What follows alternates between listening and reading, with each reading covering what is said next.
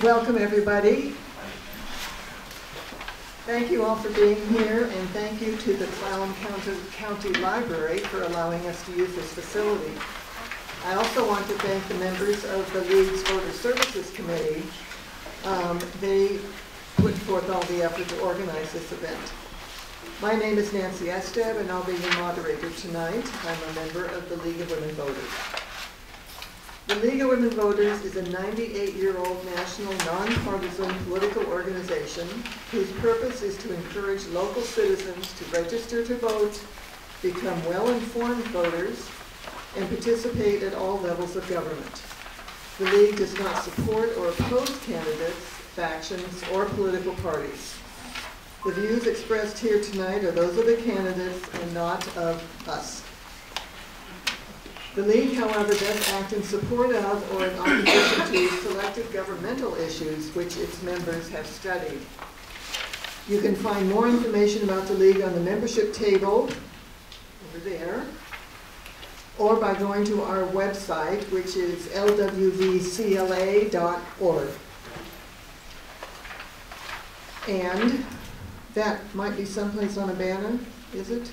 It's on the agenda. It's on the agenda, in case you forget it. We'll be following the agenda you were given, and if you don't have one, again, just raise your hand and someone will bring you one. Before we begin, first turn off all cell phones and devices that make noise. We don't like that.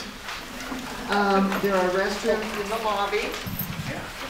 Also, about video recording, no non-league audio or video recording devices of any kind are permitted during the forum unless prior permission has been received.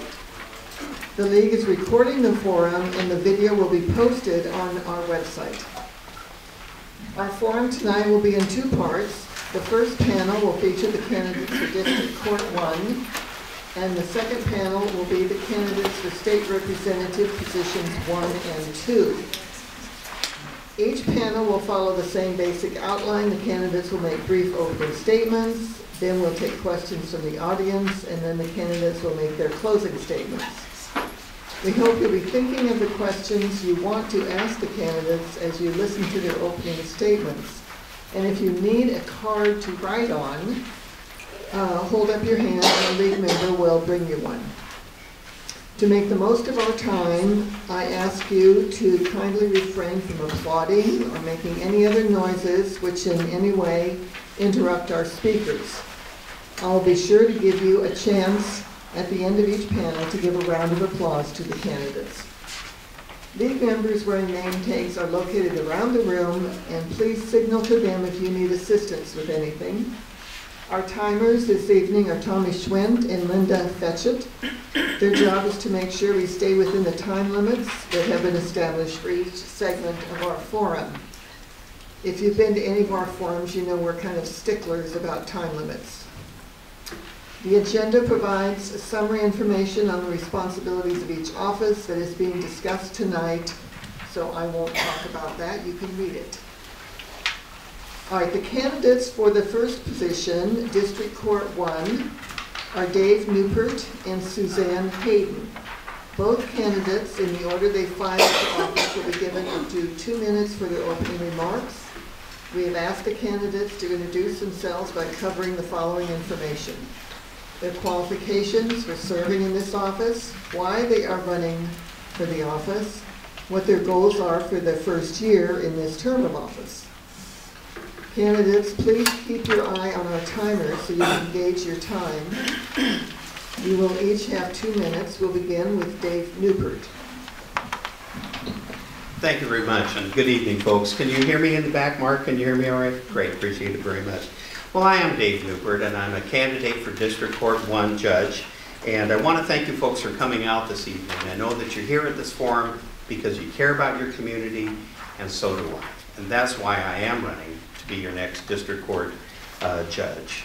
I have literature on the table there that'll give you more information about my background and my qualifications and my community involvement, but I can tell you that I am the only candidate in this race who has judicial experience in the district court. I was also rated #1 in every category by the 2018 Clallam County Bar Poll for this position. I'm here tonight to ask for your vote.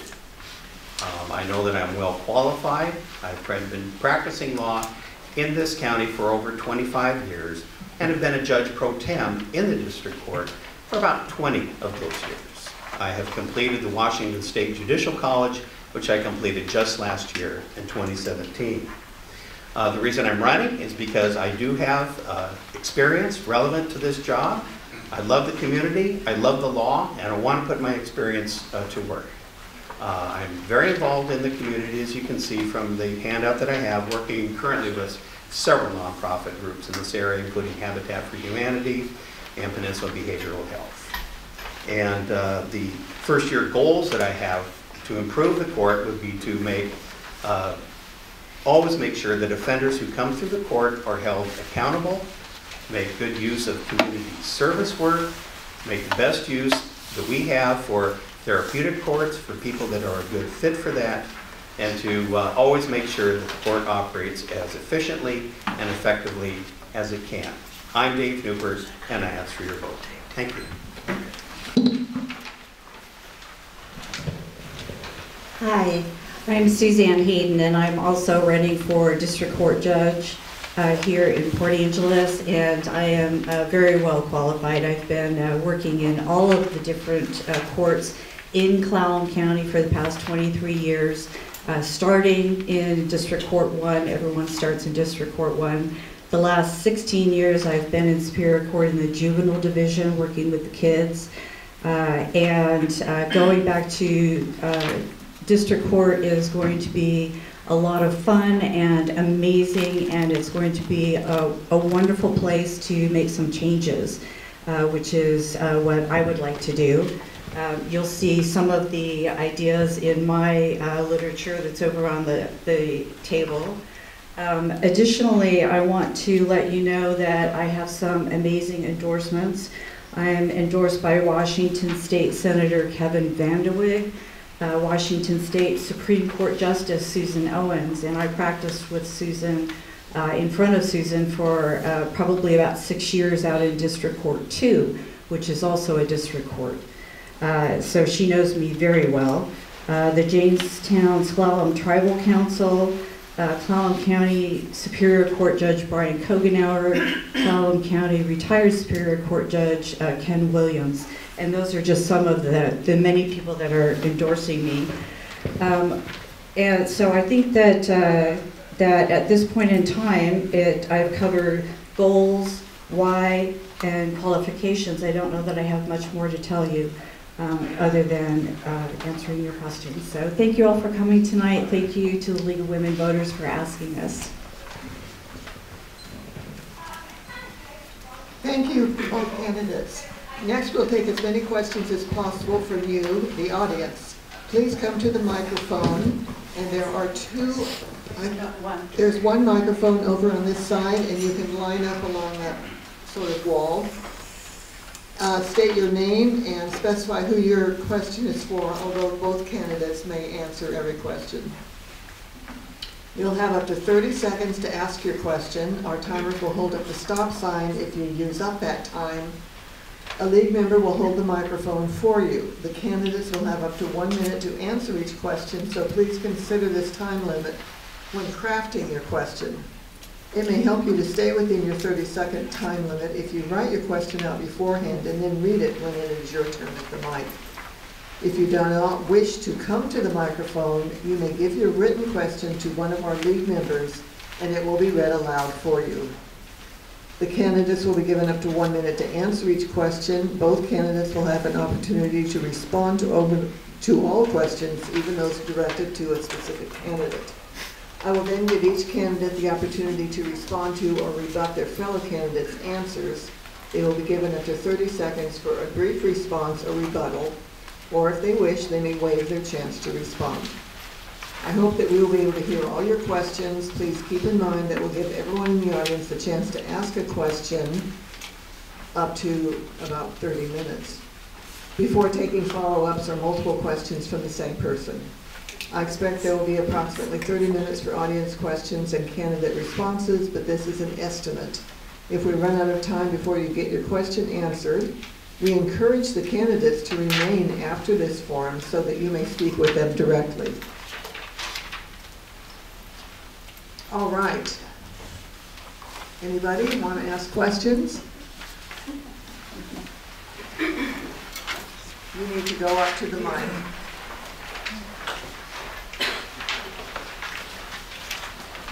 Oh, the mic comes in.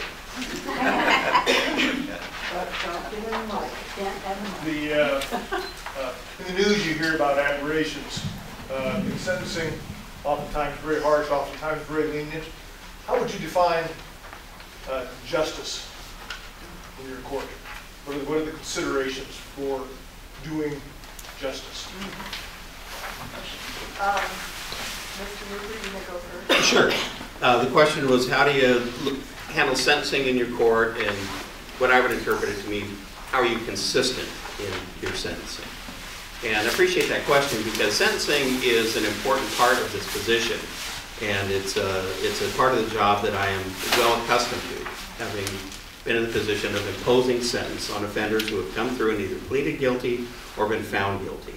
And when I impose sentence, I consider the seriousness of the offense, the effect it has had on the victim, because when I'm in court, victims will always have the right to be heard. I consider whether the person has prior similar offenses, whether they present a risk of reoffending within the community, if they're amenable to any type of treatment or other requirements, and if there's any sort of expression of remorse. Those are the factors that I look for in deciding whether to impose sentence. In imposing sentence on a gross misdemeanor, the range is from 0 days to 364 days. So there's a broad range of categories that I look at, and there's a broad range of time that I can impose. But that's how I do my best to stay consistent. Ms. Hayden? And I didn't hear the question as consistency. What I heard is, what is justice? What do I consider justice? And what I consider justice is for me to be able to listen to both sides. I need to listen to the prosecutor so that I hear the story and what's happening with the victim. I need to hear the victim. If that person wants to make a statement, or sometimes there's a victim advocate, I need to hear the defense lawyer to find out what's happening as well. Almost every story, when you listen to it, is going to be different. There's it can be one element, the crimes are the same, but the reasons for the crimes are different. And that's what I want to be able to listen to be able to figure out. Do I get to finish the sentence? To be able to figure out how to hold a person accountable while figuring out how I can get them out of this cycle as well. Yes. During my time on the bench, I have developed a consistent approach to sentencing. And that's the approach that I will continue going forward when I'm elected as the next district court judge. And that is to make sure that victims have the opportunity to be heard, and that I am consistent in my approach to sentencing, where I almost get to be where I am predictable. So that when people come to court, they have a sense of reliance on where I'm coming from and where I'm likely to end up after considering all of the factors that I mentioned earlier. I also intend to start some of these therapeutic courts that are being touted. There is no DUI drug court. They're calling it one, but it's not one. It's not the model format of a DUI, of any drug court. I've been involved in drug court over the last 20 years, the last 16 years with the juveniles. So that's just one of the kinds of things that I want to be able to get into court to implement, because that's the kind of thing that's going to get an entire family out of the cycle of alcoholism. Thank you. Hi, Rachel Ringer. Can you hear it? Nope. No. Does it? You may have to turn it on. It is on. It's on. Oh.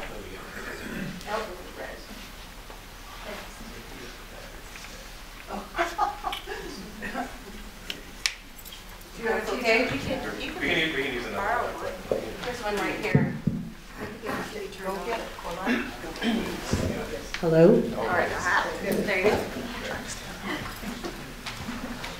I understand my problems. Hi, Rachel Ringer.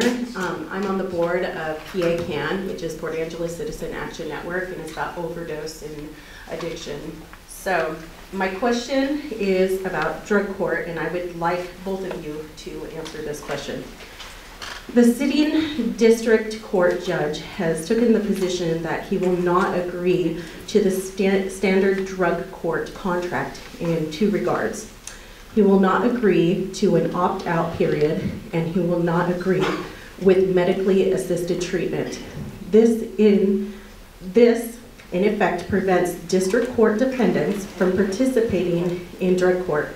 What is your position on these drug court issues?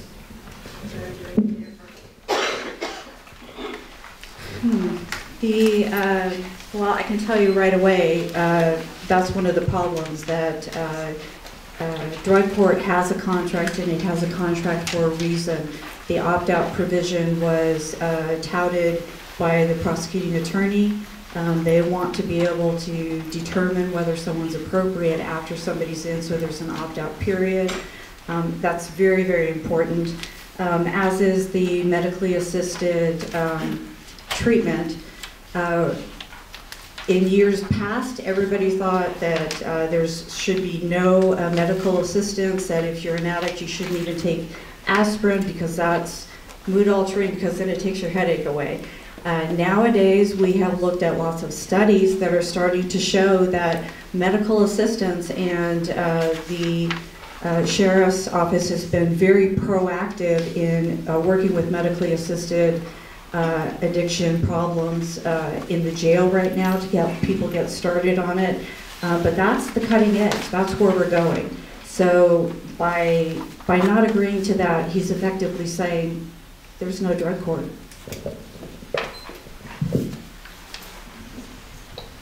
Ms. Ringer, my position is that the district court judge should make the best use of all available therapeutic court modes.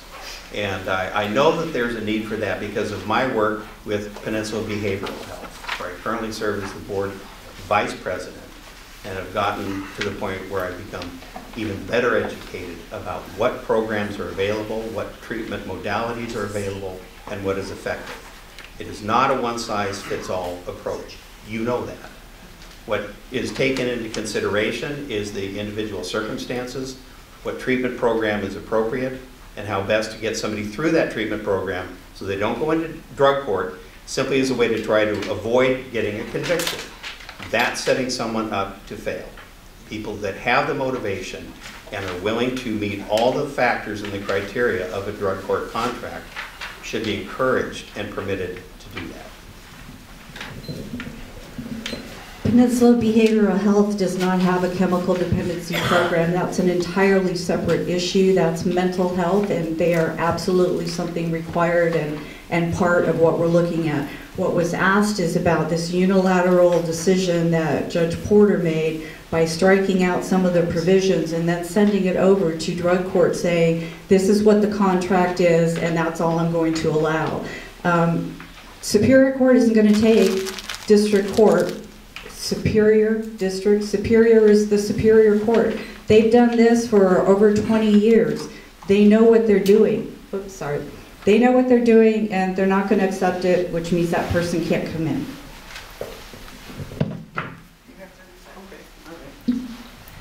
Well, again, I don't approach this issue the way that any other judge, past or current perhaps, approaches it. And certainly my decisions going forward aren't bound by the decisions that anybody has made previously. I'm willing to look at the programs and the policies that best protect the interests of the community while allowing folks who are motivated to get well to be able to receive treatment.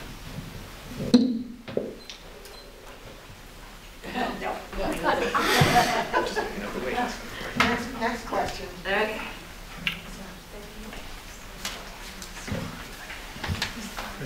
Good evening. Thank you for being here and for running this evening. For the past number of years, there has not been a huge amount of collaboration between District Court 1 and District Court 2. And I'm wondering, my question to you is, do you see opportunities for working more closely between the district courts that will either help to save resource and or improve service delivery? And would you be willing to work with the other district court judge to identify such opportunities? Thank you, Commissioner Ozias, for that question. Certainly, I have the ability to work with anybody who's in another district court judge position. If there's been friction in the past, I'm not carrying that forward. I know both of the candidates for District Court 2 judge. I've known each of them for years. I have respect for both of them, and frankly, would look forward to working with whomever is elected there. You talked about what might be ways to collaborate or cooperate. I would work with the judge in District Court 2 to look at best implementation of the 24/7 sobriety monitoring program. I recognize that these are different areas of the county, and that the judges that are elected there are reflective of the priorities and what's necessary in each one of those districts. But I can certainly work with them, whoever it is. The sitting judge at the moment has made a decision not to have cooperation. Judge Doherty has let me know that he has tried many times to discuss this and has been rebuffed. I don't think that's one of the reasons that we have a $65,000 pro tem budget, which is outrageous. It's the largest it's ever been. We don't need to pay that much for substitute judges. Those are for things that when I have conflicts, or if I'm on vacation, or I don't take very many sick days, but if that were to happen. And those are the kinds of times that instead of getting and paying a substitute judge, a private attorney who can come in and act, but working with District Court 2, I've already spoken to John Black. Eric and I have known each other for years as well, so I don't see it as an issue no matter who's in. But that's exactly what we're going to be doing, is having a spirit of cooperation to deal with conflicts. Part of the current pro tem judge budget in District Court 1 is based on the fact that the current presiding judge also serves in the United States Air Force and is gone for like 1 month at a time during the year, and it's necessary for that position to remain filled when that judge is not available. That necessity goes away when I'm elected, because it won't be needing to take a month away from my job each year to do military service. And I certainly don't have the conflicts in hearing cases involving the Public Defender's Office that would necessitate bringing in judges pro tem. In looking at the District Court budget, the 30 days that Judge Porter was gone, Mr. Neupert was paid $5,000 for that month covering. That's a real difference than saying it's just one 30-day period. This is a $65,000 budget. So, I mean, this is months and months if it's $5,000 at a time. As far as any conflicts with District Court, the first thing I did before I even put my hat in the ring was call an ethics professor and say, I'm a public defender, I want to run. These are the issues. My husband will be a part-time public defender, although he's also a private attorney. The Public Defender's Office rents a building from him. How long can I get? You have to stop now. Okay. He said there were absolutely no conflicts unless it's one of the kids that comes up, which is not very often. So it is not an issue. All right, next question.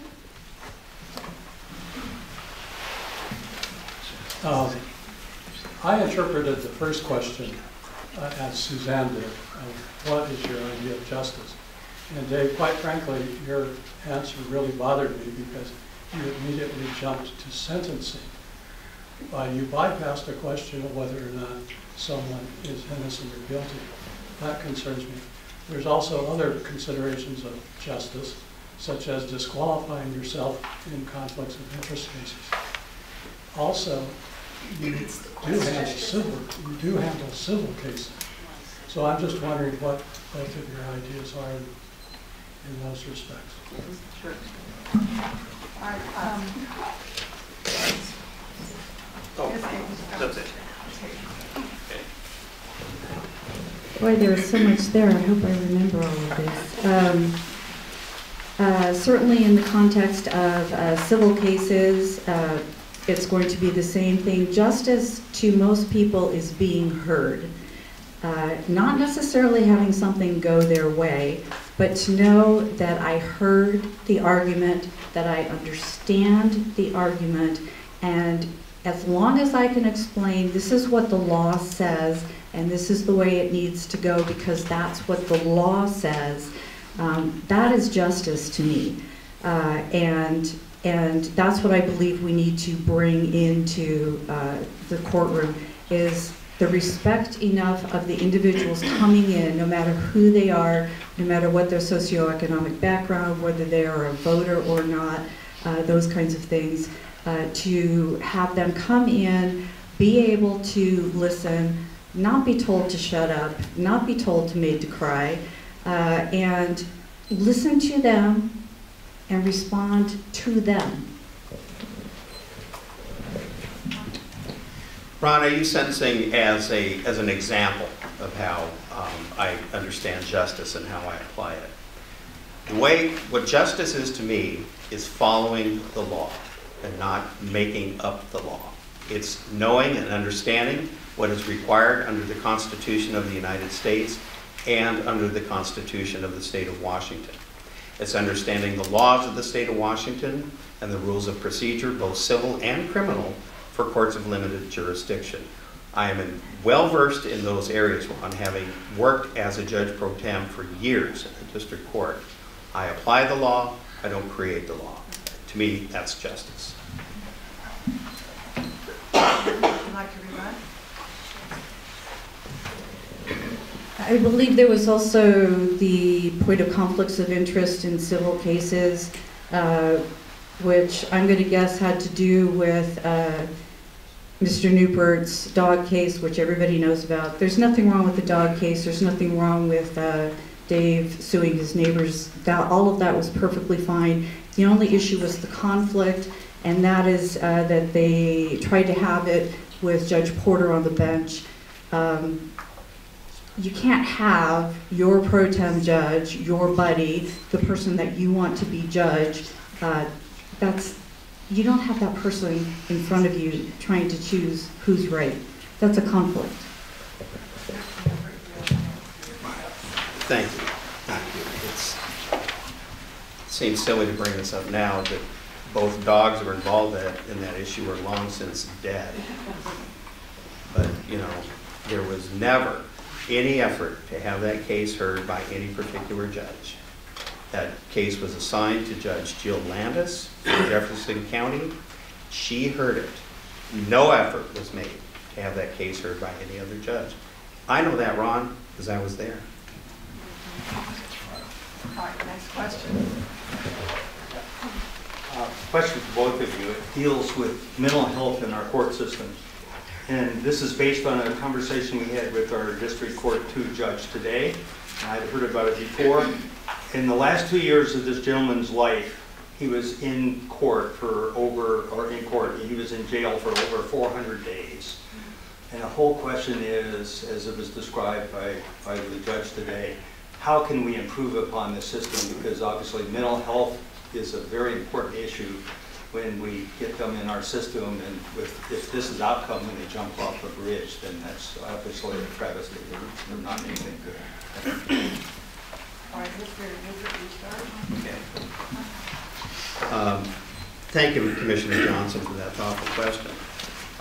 The issue of mentally ill offenders is always going to be present in the courts. Now, was that a district court case, Randy? District court. District court case where somebody sat for 400 days waiting.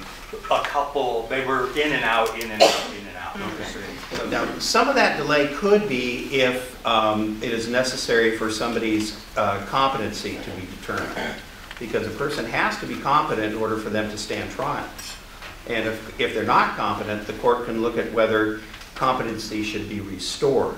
And that process doesn't take place within a set period of time. 400 days to me sounds like an awfully long period of time to determine whether a case is going to be heard or not. When I'm on the bench, cases are not delayed unnecessarily. And I know at the state level, the Western State Hospital has had pressure put on it to make sure that it gets its cases resolved in a more timely manner. I didn't hear this as an involuntary commitment, mental health evaluation for competency. I heard this as a person who has mental health issues. It's almost impossible to comply with their sentence and probation. Therefore, they're constantly brought into jail to serve time for not doing what they're supposed to.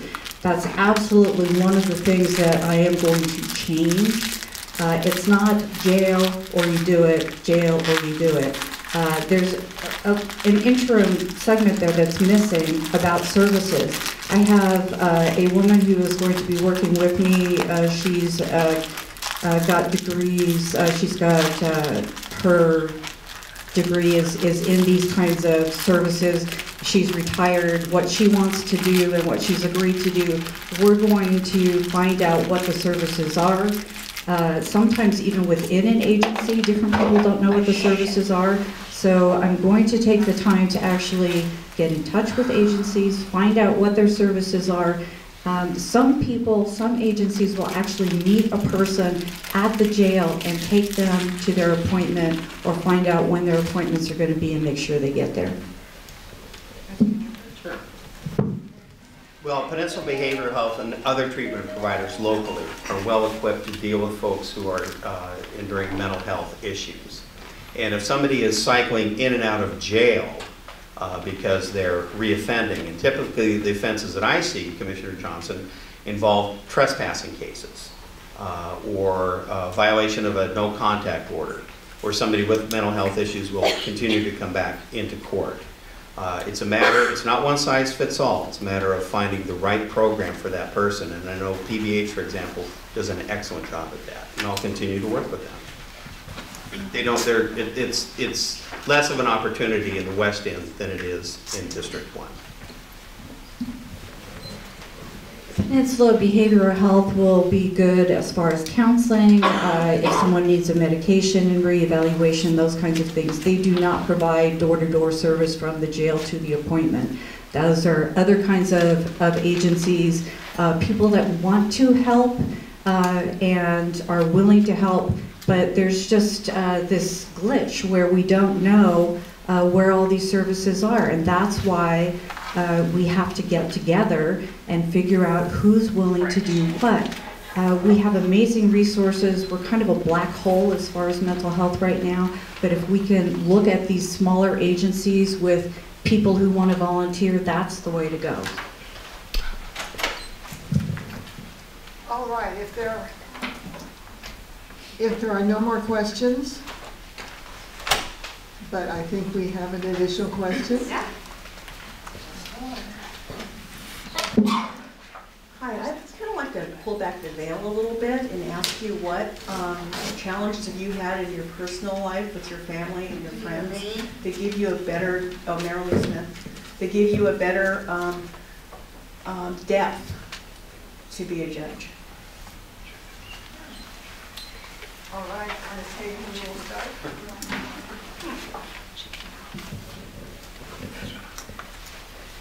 I think that those kinds of questions are interesting. I think that sometimes I'm very comfortable answering those questions. Sometimes I'm not.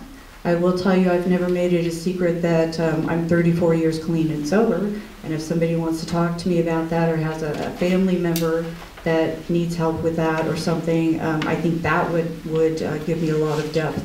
Any other issues that I have, the Me Too movement and all that, I don't think it's appropriate for me to go there. This is my life, and I do have depth of experience. I have a lot of empathy for people, but we also need to hold people accountable. And just because we know what it was like to be there doesn't mean that it's okay that people are going to commit crimes if they're there. That is not what a judge does.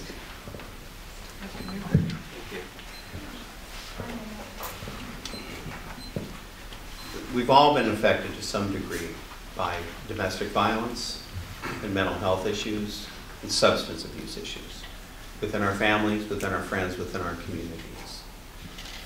Somebody that I am very close to was intercepted by the Seattle Police Department when that person was about to go over the 45th Street Bridge over Interstate 5. And that act of bravery saved that person's life. That's a perspective that I have on how important it is to intervene, and when you see something, you do something. You act. I don't filter every case that I hear, Ms. Smith, through that. But that's an experience that I've been able to rely on and to draw on when I'm in the court considering what people's circumstances are. I learned from that, and I'll never forget it. Ms. Hayden, would you like to rebut anything? No? All right. Now, are there any other questions? Well, thank you again. On behalf of the League of Women Voters, I want to thank you for appearing here this evening. I hope you can remain for the rest of the forum and visit with audience members afterwards. Let's give a round of applause for these two.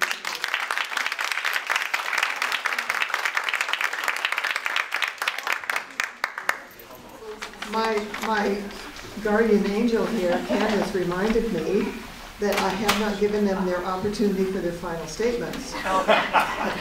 So, yes, Ms. Hayden, you may start first with your final statement. I'm Suzanne Hayden. I am the best candidate for this job. I have extensive experience in all of the courtrooms that are in Clallam County, additionally in the Lower Elwha Tribal Court. I know what the issues are. I have been in a courtroom. Whenever I am in a courtroom, that's all you're doing is interacting with the judge. I know what courtrooms are supposed to be like and what people are supposed to do. I have amazing endorsements, and I just want to be able to tell you that I have amazing ideas to save money, to go through, change, look at every single docket, see whether it's relevant, see whether it's not. There is nothing that I am going to keep the same in that courtroom. The current sitting judge has been admonished by the Judicial Committee. He's gotten in trouble by the ACLU for his treatment of poor people. None of that is going to continue. The overblown, bloated budgets are not going to continue. It is time for change. If you want it to stay the same, if you like the way Judge Porter has done stuff, then you vote for my opponent. You want change, you vote for me. Okay, well, I want to thank the League again for this forum this evening. I forgot something too. I want to thank the League again for this forum this evening, and I especially want to thank you folks for your questions, because I know I learn a lot more from the questions than I do from hearing my own answers. And I feel inspired by Raymond Carver, since we're in the Raymond Carver room this evening, who said, "I'm always learning something. Learning never ends." And I can tell you I continue to learn while I work as a substitute judge in the court. I've been practicing law in Clallam County for 25 years, and folks, I'm just getting started. I am looking very forward to being your next district court judge. I will put my experience as the only candidate with judicial experience to work. I'll put my community involvement to work to serve your folks to the best of my ability. I'm Dave Neupert. I love the law. I love this community, and I ask for your vote. And thanks again for your time and attention.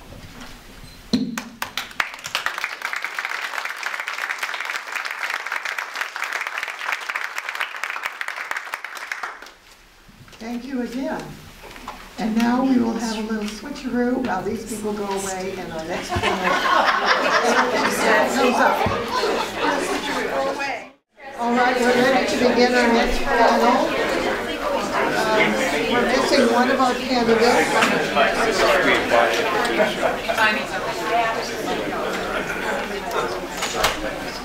We will be following the same format that we used in the previous panels.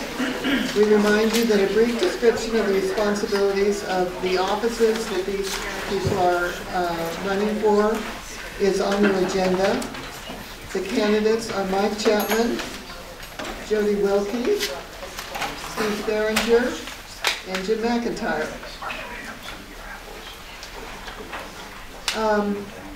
All four candidates will be given 3 minutes for their opening remarks. We have asked the candidates to introduce themselves by covering the following information. What are your qualifications? Why are you running for this office? What are your goals for the first year of this term of office? And candidates, please keep your eye on the timers so you can gauge your time. And we'll begin with Mike Chapman. Thanks everyone for being here. Thank you for the league for hosting these forums. I always kind of figure these are like Norman Rockwell moments. You know, people coming in off the streets and out of their neighborhoods to listen to candidates running for local office. So I'm Mike Chapman. I'm currently your state representative, and prior to serving as your state representative, I was honored to serve 4 terms as your Clallam County Commissioner, and before that I had a 10-year law enforcement career. My wife and I live here in Port Angeles. My wife runs a small business here in Port Angeles. We raised 2 boys, graduates of Port Angeles High School, and they're both in college, doing really well. And a lot of people don't realize my wife's family dates back to the 1880s on the North Olympic Peninsula, and there's family land that's been owned since that time. And so we're certainly rooted in this community. My wife runs a small business. I've been in public service here, in law enforcement, and political career, and so we're certainly rooted in the North Olympic Peninsula. We love this area. We think it's a pretty special place, and it's been an honor to serve you as your state representative. A couple of highlights in my first term: securing $32 million for a brand new Elwha River Bridge. That was not an easy task, and as a member of the Transportation Committee, it took me some work and a lot of support from the community to secure $32 million to have that bridge, and it'll be being replaced about this time next year. Moving forward, one of the priorities for a new term will be lowering the manufacturing B&O rate for rural manufacturers. We know that as our economy has recovered in this state from the recession, that manufacturing jobs still lag where they were pre-recession. The state gave Boeing a very preferential tax rate to stay in this state, but we didn't help rural Washington. And so I put in bipartisan legislation last year in a short session, and I'm working to reintroduce bipartisan legislation to lower the rural manufacturing B&O tax rate. Manufacturing jobs average between $60,000 and $80,000 a year with good benefits and good opportunities. And so that's a way to really spur our economic growth. One other thing that I'm really proud of is that I prime-sponsored 15 pieces of legislation my first 2 years. 8 became law, but all 15 were bipartisan. And I really believe in working across the aisle to find solutions for our community. And I'll continue to work hard in a bipartisan way to find solutions. Thank you again for being here. Next one, please. 3 minutes, yes. Well, hi everyone.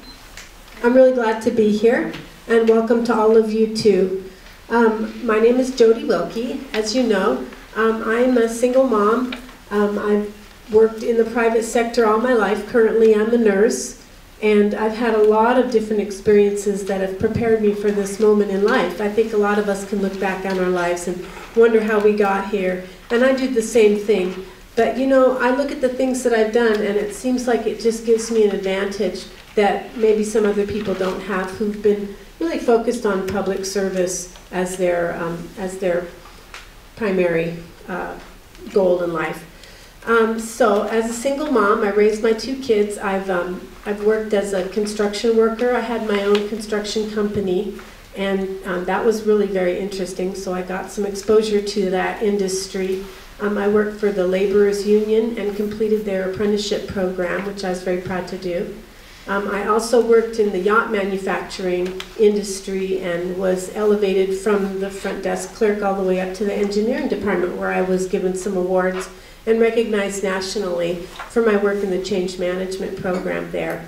That brought me into working with some computer systems and led me from that point to working in the airline industry, which unfortunately the company that I worked for was devastated during the 9/11 attacks, and I had to take another look at my career and decide as a single mom what I'm going to do.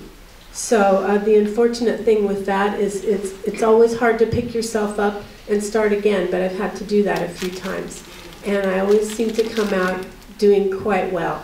I ended up in the mortgage industry, and I worked with investment real estate, and that was extremely interesting, and that actually is one of my big interests and something that I can hope that I can do for our district as I move into this role.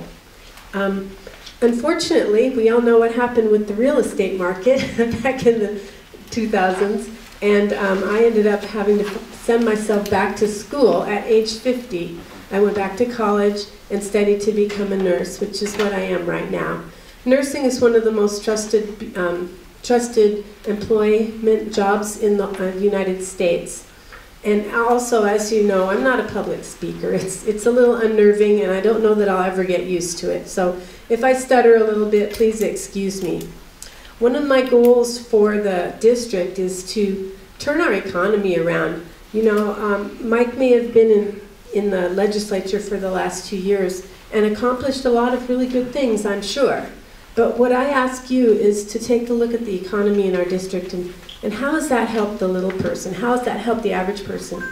Our people, I guess I have to stop.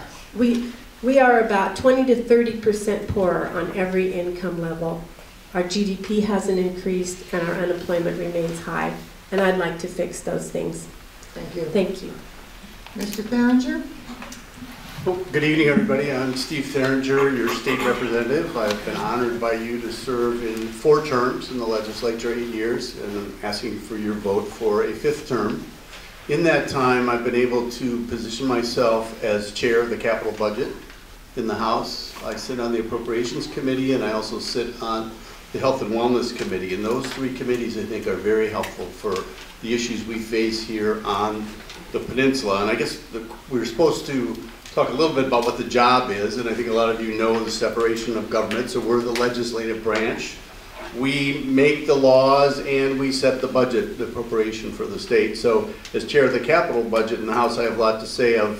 So there's 3 fiscal committees. There's the operating budget, there's the transportation budget, and then the capital budget. So I build, the capital budget works to fund 4-year colleges, K-12 school construction, clinics, mental health hospitals, a lot of natural resource issues, the culvert replacement, for example, investment in habitat and that sort of thing.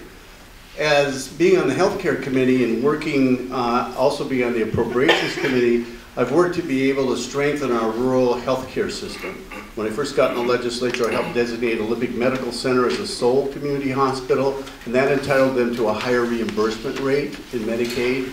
And then this year, Mike and I were able to increase that rate by 25%, which meant there was about $1.3 million that came from the state and about $2.7 million that came from the federal government to help us manage our costs, because that's a huge challenge because of our payer mix here on the peninsula, but in rural Washington. So being able to develop the policy in the healthcare committee and then make sure the budget numbers follow through in the appropriations committee is helpful, I think, for the issues around healthcare here on the peninsula.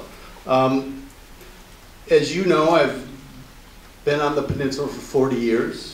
Moved out here in 1977 and had a wood manufacturing business for the first 10 years, and then got involved in county policy. Actually, in the Planning Commission, I served on the County Planning Commission for I think 6-7 years, was chair of that for a couple of years, and then was your county commissioner for three terms starting in 2000. Mike and I served together, as you know, for 11 years with Commissioner Doherty, which I think was a pretty good run here in Clallam County. So honored to be here tonight. It's great to see such a good turnout. Sometimes I think that here on the peninsula we try to make our own fun, and for some people this is fun. So, and I'm one of those people. So thanks for coming.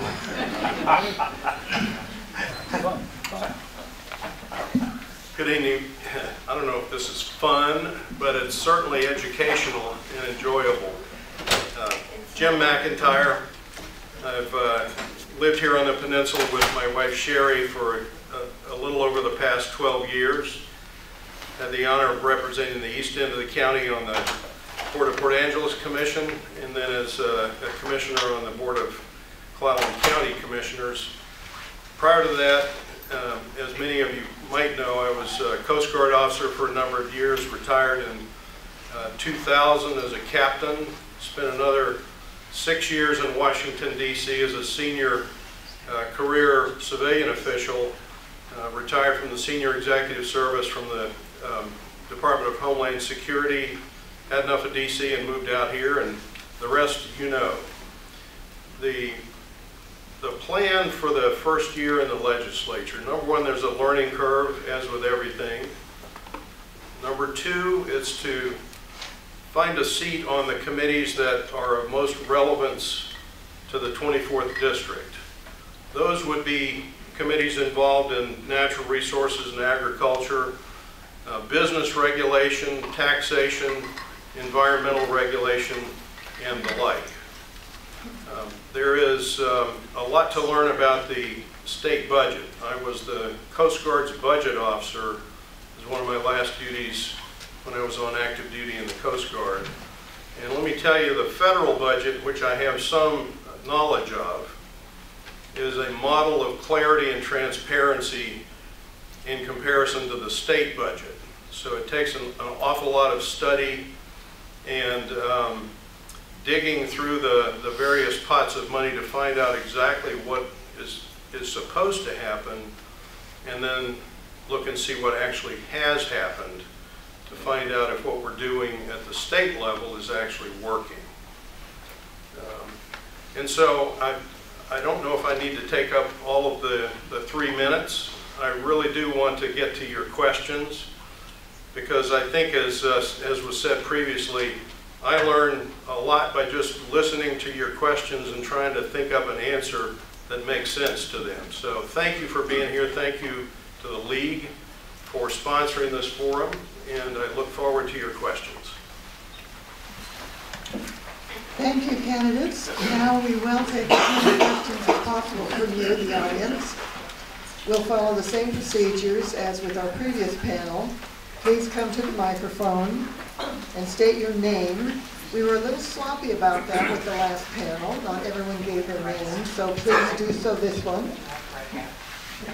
You will have up to 30 seconds to ask your question. The candidates will be given up to 1 minute to answer each question.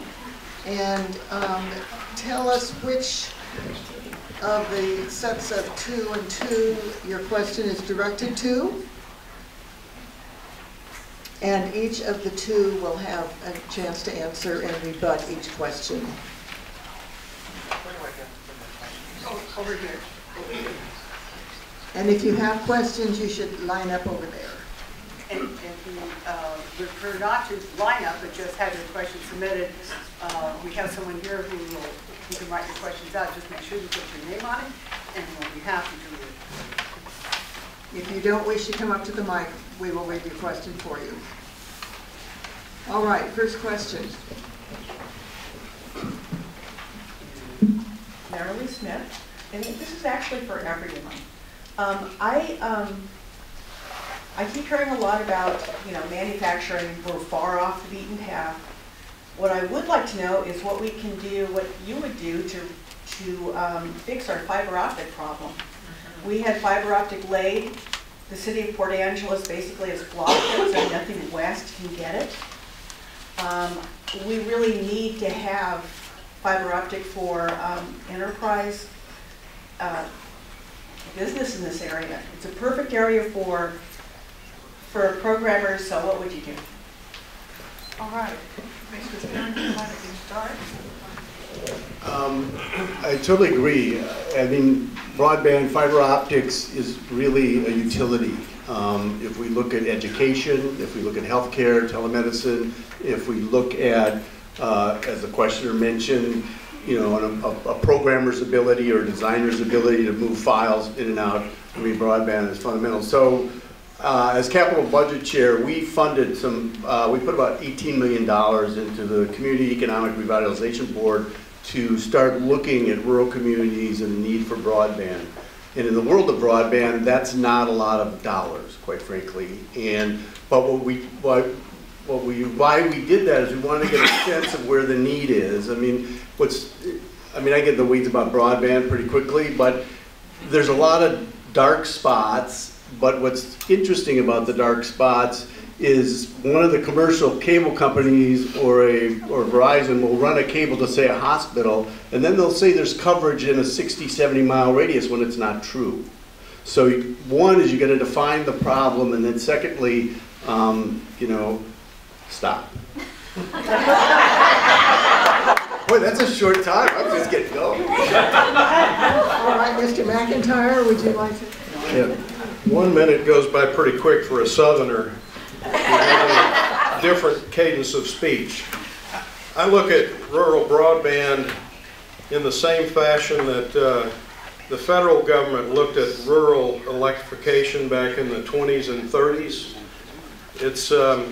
It's almost a necessity, and I agree with my opponent that it is a priority. I understand there was a bill that had strong bipartisan support in the legislature last year that just didn't get addressed for whatever reason. So I would expect that would be revived in this upcoming session.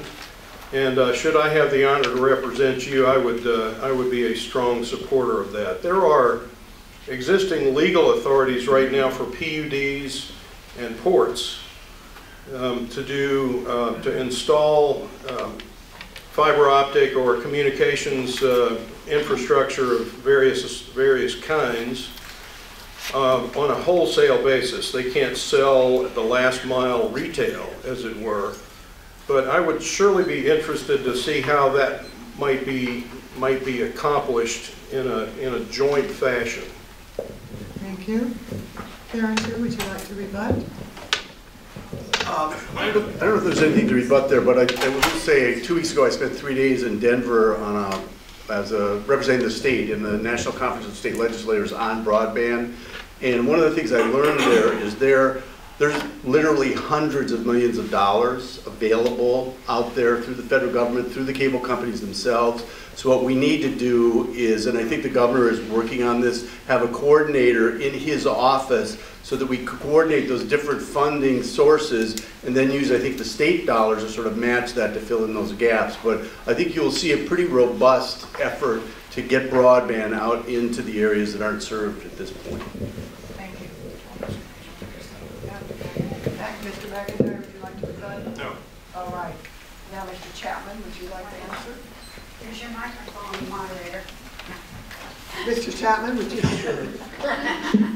First of all, I serve on the Community Economic and Revitalization Board, so I'm actually one of the deciders who moves that $18 million, and we've been moving it out this summer.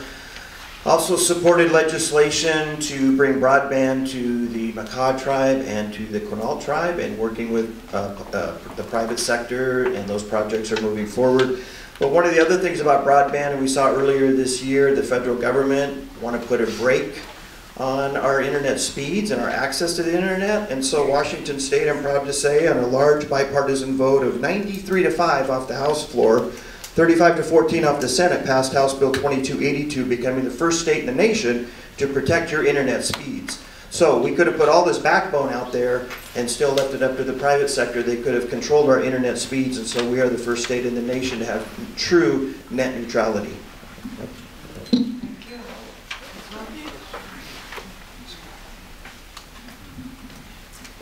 I've been to a lot of these forums, and as Jim has said, it's always a learning experience. I have learned that the PUD departments are very interested in trying to help get broadband through to the remote areas, and that's a big thing that they consider as a part of their budget and trying to maintain liquidity on into the future. So from the state level, I was informed early on in the campaign that there had been a proposal to put about $100 million into rural broadband by Representative DeBolt, that didn't make it through the committee process. And when I take a look at decisions that are made like that, we have to decide if that didn't make it through the committee process, it was because something else held a higher priority for the funding. And so this then becomes an issue of deciding what our priorities really are and where we want to spend that money. Thank you. Would you like to do any rebuttal? All right. Our next question. I'm Denise McEntire. I live in Sequim. As many of you know, the Sequim North Peninsula area has a large population of seniors. And what I'd like to know from you all is what do you see the legislature doing and what can be done to help provide a good continuum of service and lifestyle for our seniors in this area? All right, let's start with Mr. Chapman on this one. Well, like Steve mentioned, we've got to make sure we have the healthcare workers, the trained workforce for the next generation. So we knew there's a nursing shortage on the North Olympic Peninsula, and so we worked with the community college and we were able to get a budget proviso to start the second nursing program at Peninsula College to make sure that the need for nursing. There's also a tremendous need for medical assistants, surgical technicians, and so we're working hard to make sure that those college programs are fully funded. Also, our local hospitals, we have Medicaid reimbursement rates for low-income seniors and for other low-income folks, and we're making sure that we're putting the money in. We put a significant amount of money into the Grace Harbor Community Hospital to keep that hospital solvent. We're working with Olympic Medical Center. We also funded, and I'm probably stealing a little bit of Steve's thunder because he did all this through the capital budget. And these were some priorities. There are tough choices that you have to make, but we also supported the VMO clinic for low-income medical and dental, and brand new dental clinic over in Jefferson County. We also earlier this year enacted a 30-cent per thousand property tax decrease cut that will help with seniors too. That stop comes off awfully quick, doesn't it? As a nurse, I will say I'm glad for the robust support for the medical community, and I know how that affects seniors because that's the industry that I actually work in, and I love working as a nurse. So, and I also appreciate the fact that they've looked at education for nurses, but one thing that program overlooked was an LPN to RN bridge, and that's something that I would like to bring to the table as I go into the job. I am very much into keeping taxes low because I know how much that affects people on a fixed income. In fact, that's what actually brought me into politics in the first place, was sticking up for the senior citizens over in Jefferson County when they wanted to impose a property tax increase. So I applaud the 30-cent decrease that Mike has managed to put into place. Unfortunately, it cost us $1 to get that 30 cents back when they raided the rainy day fund. So it's kind of, I don't know, time to stop.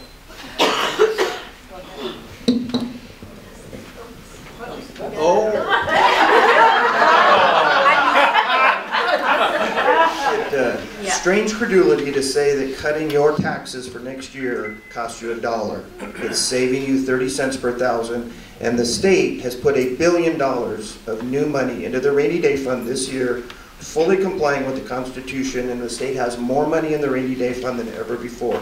And in another bill that I worked on was House Bill 2747, which would give seniors the ability to write off their property tax, their medical expenses. It's a bill I'm going to bring back next year because I think that's one way that seniors can also have property tax relief. Mr. Jodi gets a rebut. Would you like a rebut? Oh, sure. Why not? In the spirit of fun. I think the deal with the rainy day fund is a little unclear. They took $100 billion, or shall I say diverted it, and it was scheduled to go into the rainy day fund, but was managed to be diverted out of it. Now, if we're going to have an increase in social services and things like that, we are going to need to be prepared for times when our revenue is low. We may have the most amount of money in our rainy day fund than ever before, but I'm telling you, at this rate, we're going to need it. All right. Now, Mr. McEntire, would you like to answer? Either way, it doesn't matter. Well, oddly enough, the one thing that I think is job number one for seniors is to increase permanently the Medicaid reimbursement rate. Such low reimbursement rates really make it difficult for medical care practitioners and providers to make a living out here. If they can't make a profit, they won't be here. And that's really a shift in cost to private pay patients of whatever medical care providers there are out here. And ultimately, it could mean an increase in property taxes because of the necessity for hospitals like OMC to come to us, the taxpayers, to make up the difference for their uncompensated care, which they have done in the past. So that's number one. Number two is to do any and all things that either remove impediments from economic growth or add things that encourage economic growth so that the people that change our bedpans in the hospitals and the like can make a living here. And I'm getting a stop signal. As folks know, we live in the oldest district in the state. Our mean age is about 65, and the 24th legislative district is how the rest of the state's going to look by the end of the decade, or certainly in the next 15 years. And so I co-chair the Joint Executive Legislative Committee on Aging, which is House and Senate members and executive branch members. And we actually just had a meeting on Tuesday looking at a number of issues, but the best strategy is to allow people to age in place and provide a continuum of care from staying in your home, and almost 80% of the in-home care is provided by family members. So looking at that, looking how do we provide training for them, how do we provide respite for them, and then as you move around along the continuum, at some point you have maybe someone come into your house, an individual provider. Then maybe it's an adult family home. Then maybe it's assisted living, then it's a nursing home. As you move through that continuum, but we're going to need to support all of that. The state spends about $2.5 billion on long-term support services, and then pensions and COLAs for folks that are retiring to make sure that they aren't having to make the choice between their drugs, their food, and their rent. Thank you. Mr. McEntire, would you like to rebut? Not to rebut, but just to supplement my answer. Here's an economic statistic for you, for Clallam County. 46% of our school children come from families that are poor enough to qualify for free and reduced meals in school. That tells me that somewhere around half, maybe a little bit less, of our young families with school-age kids are really in desperate economic straits. How can we as seniors live in a place without workers? And so the economy underpins everything.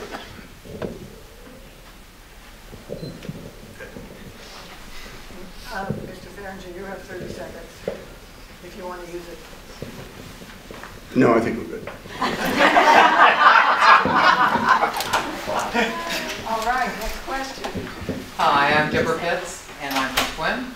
And I'd like to ask this question about Orland. If there was a bill to make Washington State a sanctuary state, how would you vote?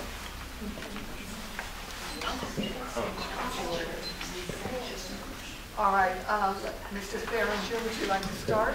I've never heard of any such legislation, but I think California is a sanctuary state.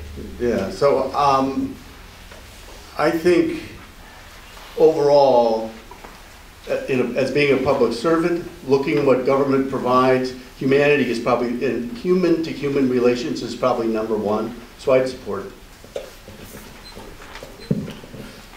Well, immigration, of course, is in the province of the national government. I'm going to try to look over here so I don't run over my time.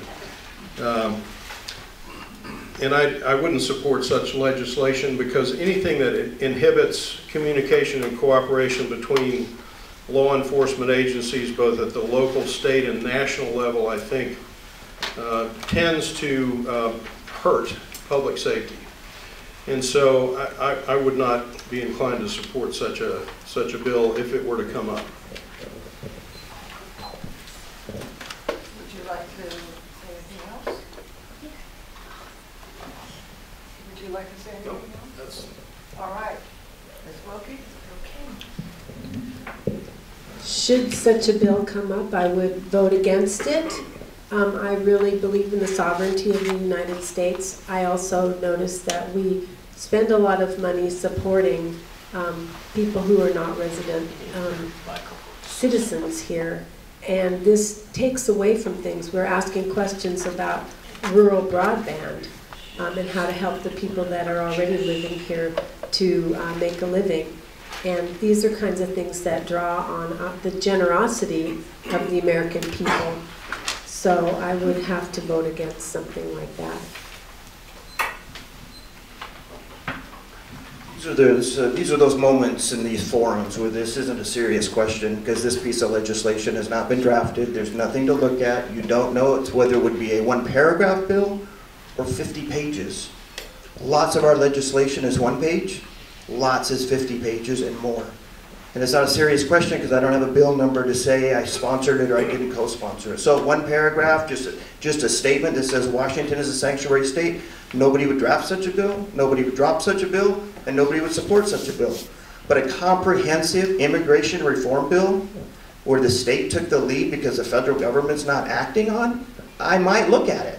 If it's comprehensive, if it makes sense for our community. So again, hypothetical bills could be from a paragraph to dozens and dozens of pages, and I don't know, I can't answer that question. No such statement bill has been drafted, nor would I support just a statement bill like that. But comprehensive immigration reform from a state perspective might make some sense since the federal government really is inactive on that issue right now. Mike, how can you say that that's not a serious... We won't have follow-up questions yet. I'm sorry. Ms. Said it Wilke, would wasn't you a like to serious do that? question. It was serious. Sure. It's a concept question. I appreciate the seriousness and the serious nature of that question because I come from Port Townsend, which has declared itself a sanctuary city. So I understand that, and I understand the problems that the police officers have in dealing with these issues. I would also point out, however difficult it might be, that this non-answer is, I guess, classic. We had direct questions asked on several different occasions and find it difficult sometimes to get a straight answer from my opponent, which is unfortunate. I think I would like a straight answer on the sanctuary concept, and I would also like a straight answer on other things like the carbon bill. And I would also like a... Your time has expired. Oh, I'm sorry about that. Mr. So Chapman, let's hope we can get some straight answers. All right. All right, then we're ready for our next question. This question is from Mel Clausen, and it's addressed to Mike and Jodi. What are your top 2 goals once elected or re-elected, and be specific on how you will achieve these? All right, Mr. Chapman, you start. Like I said, I drafted legislation last year to lower our B&O manufacturing tax rate. I built a large bipartisan coalition, business groups, labor groups, folks across the political spectrum, politicians across the political spectrum. So that's going to be a bill with probably a couple of dozen, if not over 30 co-sponsors. And it's my #1 priority moving forward to help move our rural economy forward. A second bill that's really important to me is a bill that I worked with Commissioner Johnson last year. It's the Veterans Levy Bill, So currently, when counties levy the veterans levy for veteran services, low-income veteran services, it actually is debited against the county general fund. And I drafted a bill, and we're going to build some bipartisan coalition to allow that levy to move out of the general fund so that counties can continue to increase the veterans levy without impacting their general fund. So those are two of my high priorities to help veterans, to help our economy move forward. Thank you. Okay. No rebuttal on that.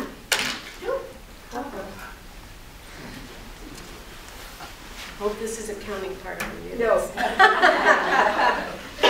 This is really wet. Yeah. Okay, well, one of my top priorities is to try to help deal with the housing crisis. That intersects closely with the problems that businesses are having in this area, and of course the B&O tax would also help to improve that situation. But I would like to take a look at the Growth Management Act and how that's affecting the ability of our communities to build housing where we need it, when we need it, and also how that affects the ability for businesses to grow their business because they're prevented from building the types of facilities that they need in order to continue to grow and prosper. So this is a big interest of mine, having been previously in the mortgage industry and investment real estate. And I know that there's a lot of ways that we can come together and do that and provide low-cost family homes for people that are not necessarily supported by government programs. I would like to see us at least have some sort of a balance in the housing industry where we aren't always looking to the government to provide what they call affordable housing. Thank you, Mr. Chapman. Would you like to, all right. Ms. Wilke, would you like another 30 seconds? I'm good. All right. Lovely. Next question. Thank you. I learned an interesting new term. I'm sorry. Ron Richards. An interesting new term. I guess I've been aging in place waiting to ask this question. But anyway, a specific bill like House Bill 2341, which you and Steve and Kevin helped defeat last year, would have given military control of land use planning in the state of Washington. Would you oppose that bill if it comes up again? The question is to all four of you. Okay. Let's start with McEntire. To make sure I'm clear on the question, Ron, this was a bill that would have given the military control over land use planning? Any commander of any military base, no matter how small, within the state of Washington, would have had veto power over any local regulation for land use planning. It affected the military base in any way. Well, that seems rather strange of a bill to come up in the legislature because it seems to run afoul of at least the 10th Amendment to the federal Constitution, because I don't think land use planning is reserved to the national government. So I'm just curious about how that bill is characterized. Certainly on the peninsula we've had a presence of the military, the Navy in particular, but Air Force and Army for quite some number of decades. So you know, the military has generally been a good neighbor. We have the Coast Guard installation right here in our Port Angeles harbor. And so I would look to see how we can improve on that relationship between local governments, the state government, and the military, not anything even remotely like what you just described. I don't know if that bill is, Representative Reeves is still working on that bill. Part of the idea is, if you imagine Joint Base Lewis McChord, and their landing and takeoff areas, and we can sort of relate to that because of what's happening with our airport here. So the idea was to have the military's input on land use around their bases. I think it went too far, obviously we didn't support it, but I think the idea is to have better dialogue with the Department of Defense on with the community on what they're doing and what the community is planning on doing. And I think those are the refinements that might be coming with you know, during the interim working on the legislation. So that dialogue I think is always helpful. Obviously giving up local control around land use to Washington D.C., which is ultimately what you'd be doing, doesn't seem to make good sense. Mr. McEntire, would you like 30 more? Nothing further. Mr. Tharinger? All right. Ms. Wilke, would you like to answer this same question? I'm going to take a stab at this, not being involved in this sort of question before. I did anticipate that it had something to do with the effect of the bases and the land around it, the people that live there. Like we have the problem over on Whidbey Island with the Growler base offending a lot of the people who moved in there. And that is it is an issue. Our military needs to be supported with their activities and not wind up in a bunch of lawsuits after the fact because people don't like the loud planes. So I think that I would try to involve more communication, like a group of experts to advise on this issue, because I can certainly see both sides. One of the big concerns that I would have would be if they're going to take land out of useful service or off the tax rolls because of its proximity to a base, how will that affect the tax generating ability of that land for the county and for the state? So that would be something to consider among probably many other issues. Sorry, I've got to stop. Mr. Chapman? So this was a bill, this is awkward. This was prime sponsored by a member of our Democratic caucus, Representative Reeves, and it would have allowed the basically, as written initially, would have allowed the military to come in and kind of override local zoning, local planning, and I personally led the charge against that because I didn't want to give up our sovereignty as a community. And obviously 16-year experience as a county commissioner, I understand that you go through a lot of public meetings, and this would have bypassed all the public meetings and just let a military commander come in and basically tell a local government what they were going to do for the military. So a little awkward to argue and build a coalition against a Democratic bill, but it was the right thing to do. Plus a lot of public input from this district came in. And the military is kind of looking at some public meetings, so there'll be a public meeting coming up real soon in Jefferson County, so they're kind of rolling back out to get some of their thoughts and ideas. We'll have to watch this, because again, we don't want to give up our local control, our local planning decisions. Thank you. Ms. Wilke, would you like 30 more seconds?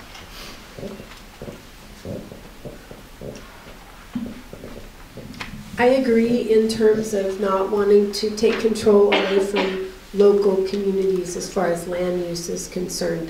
That is an issue. So, but I think that it's extremely harmful to our military and even to the communities that surround these bases to have an expectation that they can come in after the fact and try to modify the type of activities that our military needs in order to practice their maneuvers and to keep us safe. We need to have our military supported, and we need to have their ability to perform their, whatever you call them, practice sessions without hindrance. Mr. Chapman, would you like?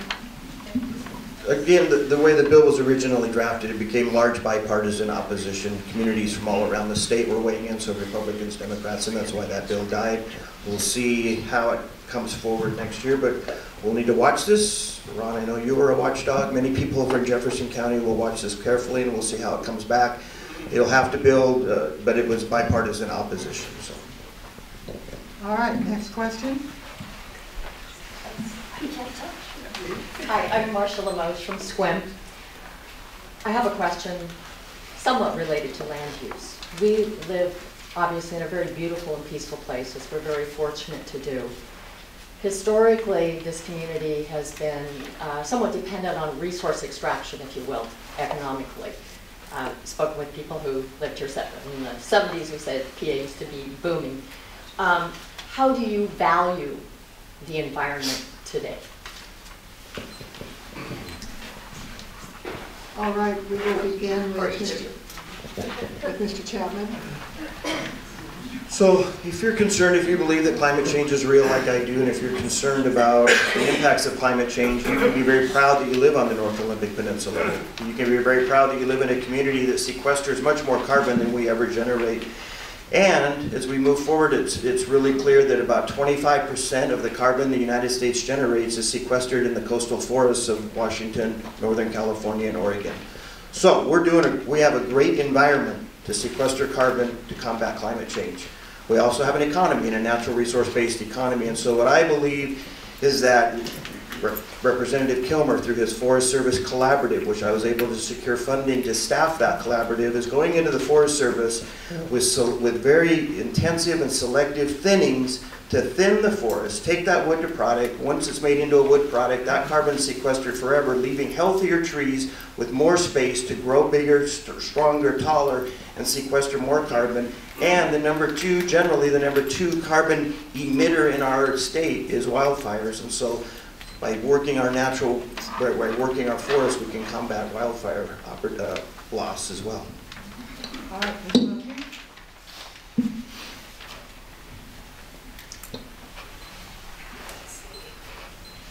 This is really annoying. How do I value the environment? Yes. That's kind of going off on a little bit of a different tangent. So there is a tension between human habitation and the environment that's sort of just naturally inherent. And I really think that we need to be careful as citizens in this area that we respect the environment, that we need to have some growth, but we need to have it in a healthy way.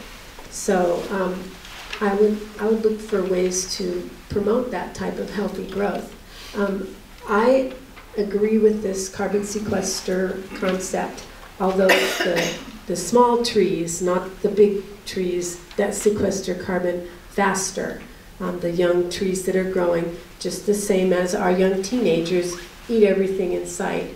So there's a similar thing with the trees. So the small trees, as they're growing, sequester carbon much better than the old growth big trees. That kept in mind, I think that we need to do what we can to promote our industries that will utilize that resource in a healthy way. It's a very scientific resource. Mr. Chapman, would you like to rebut?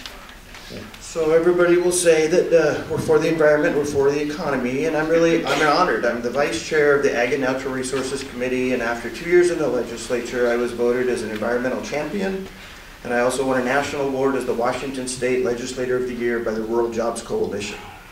So I actually believe and have walked that you can do both. You can be an environmental champion and receive a national award by the Rural Jobs Coalition.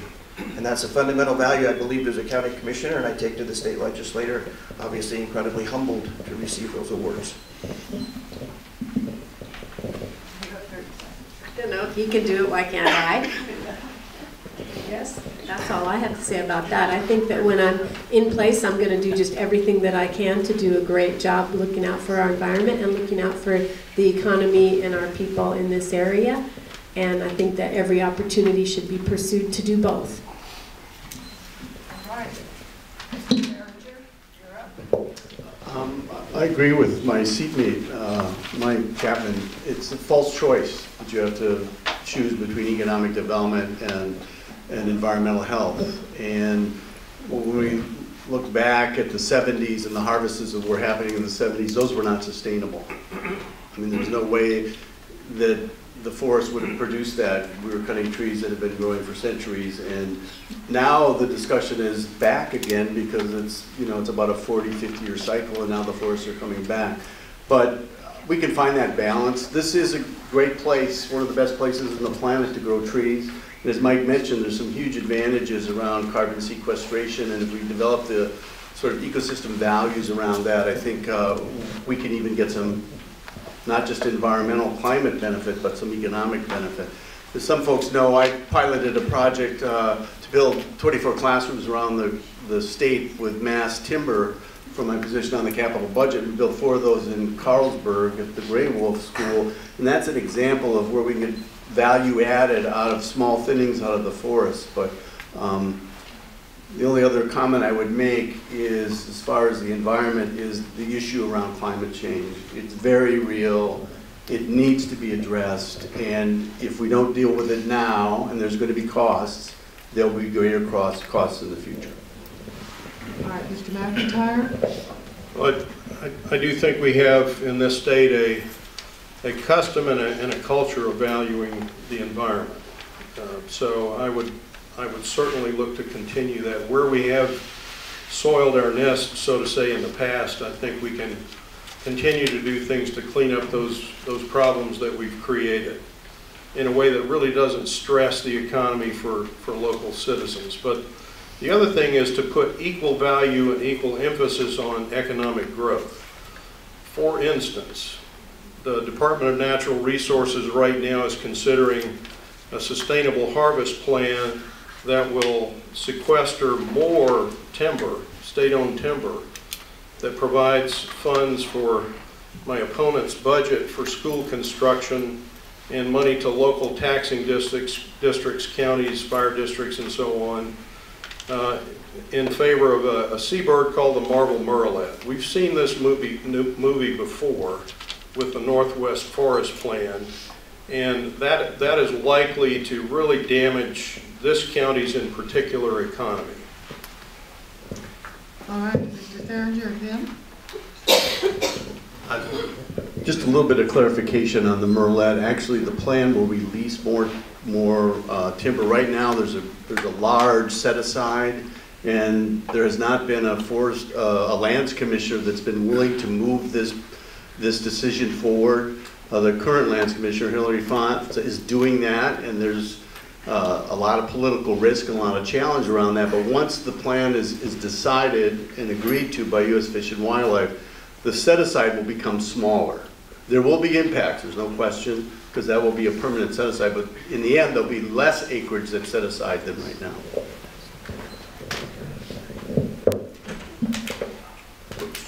I respectfully disagree with that. The set of options that were originally created by department staff, Department of Natural Resources staff, in conjunction with the U.S. Fish and Wildlife Service, one option would have released more acres for harvest. The rest of the options would have sequestered more from harvest, kept more timber from harvest. So all of those options satisfy the requirements of the Endangered Species Act. The legislature is the trustee. The legislature can do the right thing for the environment and the economy. All right, next question. Before. Oh, okay. Yeah. Sure. John Hayden, I live in Port Angeles. One of the largest problems that our justice system, both locally and statewide, is facing right now comes at the intersection of the mental health system and the criminal courts. At any time, upwards of 10% of our local jail population is comprised of people who are waiting to be evaluated for competency, or who have been evaluated, found incompetent, and are waiting for much needed treatment. That's turned our jail essentially into a de facto mental health institution. This has happened because, frankly, Western State Hospital is broken. What, if anything, can be done to fix that? All right.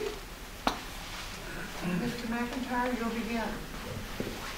John, I couldn't agree with you more. And our good sheriff here says he operates not a jail, but a mental health facility in large part. And I agree with that. Mental health funding comes from the state budget. That's the next big thing that the legislature is going to have to address. The governor has an intriguing idea about creating a regionalized system of mental health care, regional centers, small 16 and below beds for inpatient treatment and the like. That's something that really should be seriously looked at, I believe. There are 4 things that the legislature has to spend money on before everything else. Those are pension. Okay, sorry. I'll get to that next.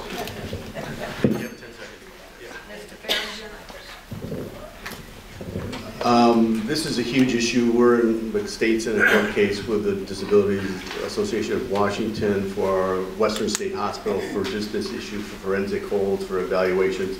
It's costing us about $2 to $3 million a month.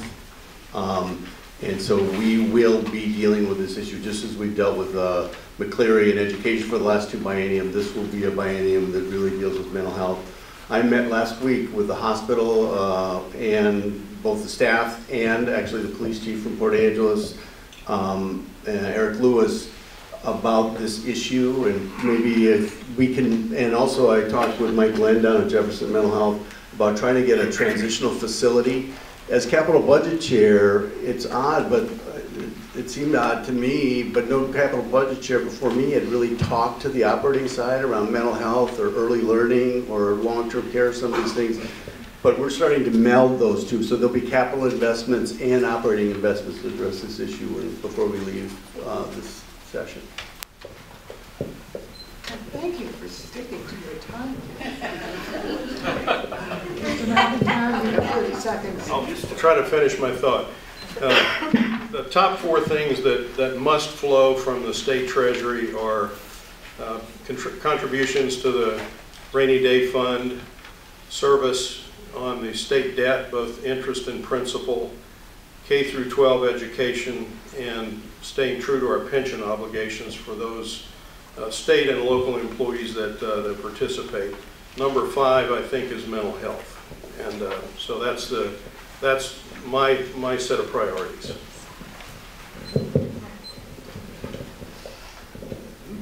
The key to this, or one of the keys, is it's expensive and not a good place to have someone in jail when they have mental health issues. Same with the ER.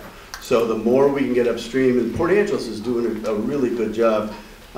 Chief Smith has hired a social worker that goes around with the patrol car and tries to connect that person with the services that they need before they end up in jail, before they end up in the ER. And that's what we need to do, is we need to start looking at treatment and getting as far upstream as we can to avoid these expensive places like the ER and the jail or what's happening in Western. All right, Ms. Wilke.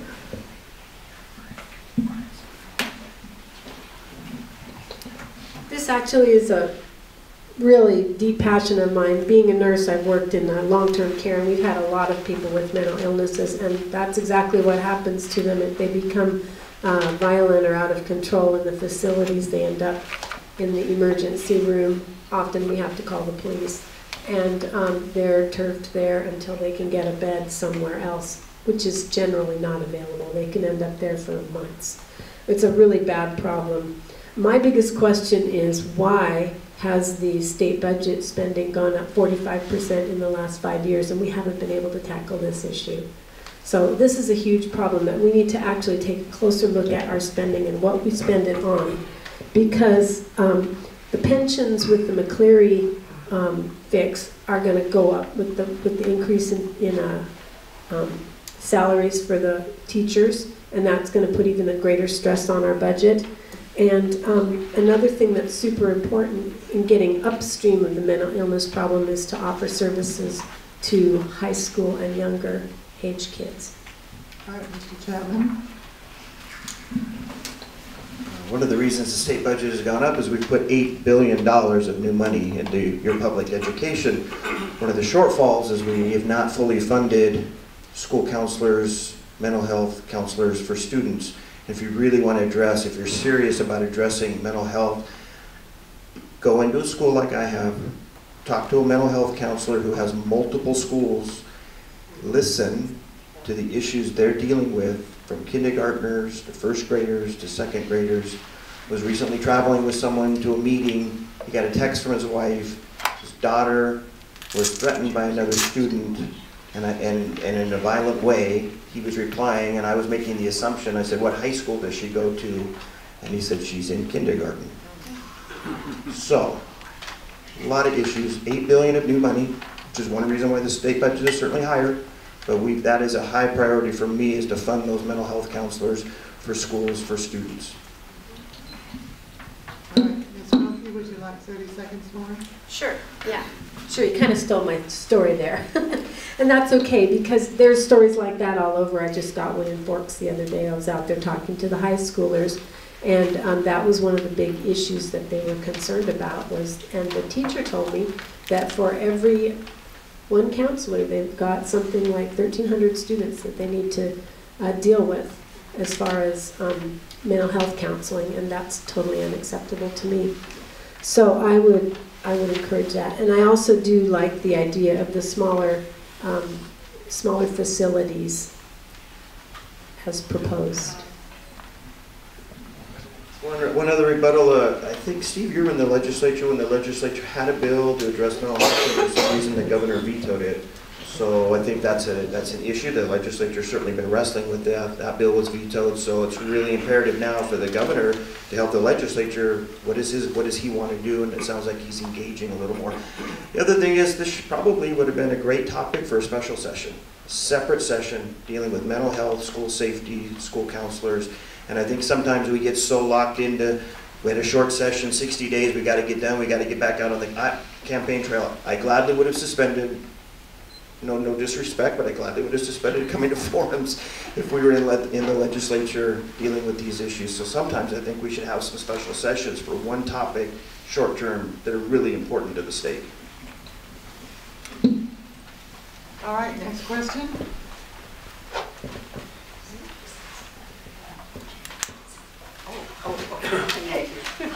My question refers to the Dungeness Off-Channel Reservoir, the project, and my question has 3 parts. Number 1, funding. What are some possible funding sources and how would you advocate for them?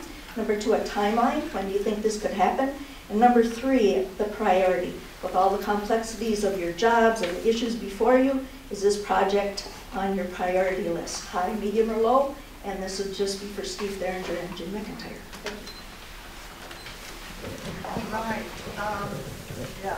So folks, this is, I think, the final piece in the water management facilities, if you will, for the Dungeness River system. And it's the DNR owns the land, and the county wants to buy the land. I've had it in the budget the last 3 years, and I thought we were going to get it done this year. It's about $2.5 million to make the transfer from the DNR to the county, because you have to keep the trusts whole in the DNR lands. The governor's, because we put in the whole HRSA solution, we put $300 million to water resiliency and water resources. So I was going to use that money, because this is a great example of how that money should be spent, in my view. But this was kind of a spat between the legislative branch and the executive branch. They wanted us to give them the money, and then they were going to figure out how to spend it. Well, fast forward, I think we're going to get that transfer funded now. I think it should be funded by the end of the year, because there was a second tranche of funding. So that transfer will happen. Once that transfer happens and the county's the agent, then they can go out and get other additional grants, and I suspect the capital budget or this water resource fund will be part of the solution to that. I think the total project is somewhere, it's coming down, but I think it's around $20 million. All right, Mr. McEntire. I'd certainly be interested to know how similar efforts undertaken in the past have resulted in more fish habitat and more fish in the rivers. And I certainly think that we should try to improve habitat where it makes sense and where it's cost effective. But it is certainly a part of the picture, as are hatcheries and things of similar natures. Aquaculture is something that we can do here if we do it responsibly and well, with native species, not species that are imported into the area, and that sort of thing. So yeah, I would be a supporter of that effort to kind of close the gap in funding, whatever may exist. My impression was that it had been pretty much fully funded already. right.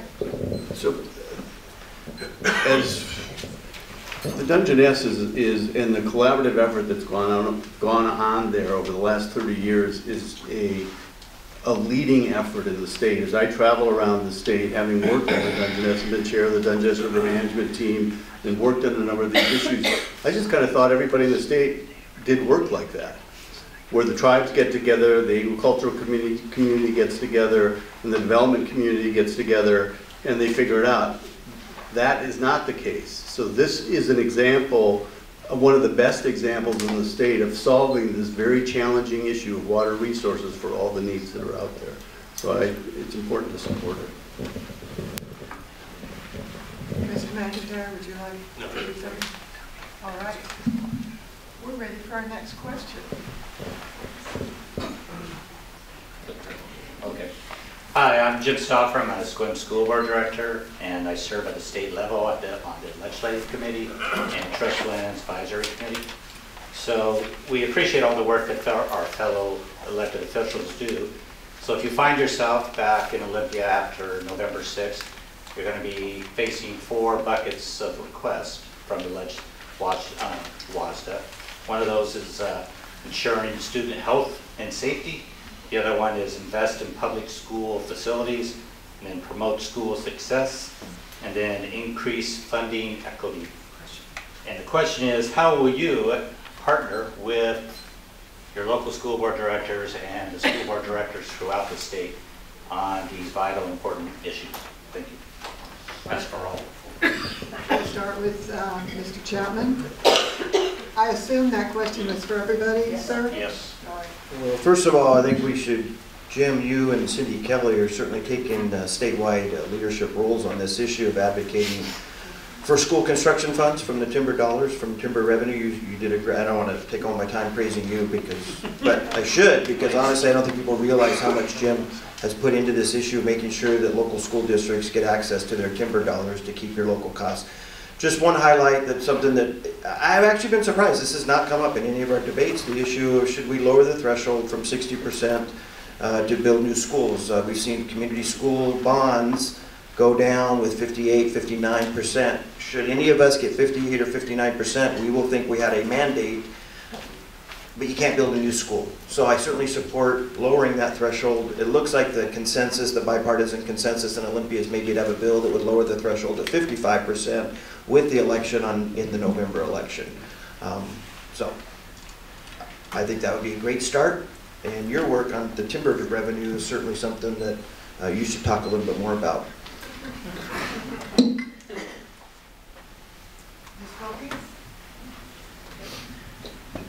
Okay, you have 4 different items there, and I'm going to try to touch a little bit on each one of them. First of all, I will state that if we can improve access to monies from timber dollars, I would be all for that, because that will help not only the schools, but it will also help the local communities and jobs, especially places that are so reliant on those timber dollars.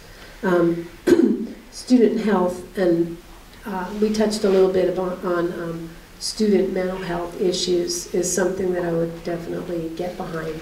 And we need to have more counselors available to the schools, and maybe take a look at per capita funding that might make it a little bit more equitable for the rural schools to get the money that they actually need to have. And that also touches on the funding equity issue.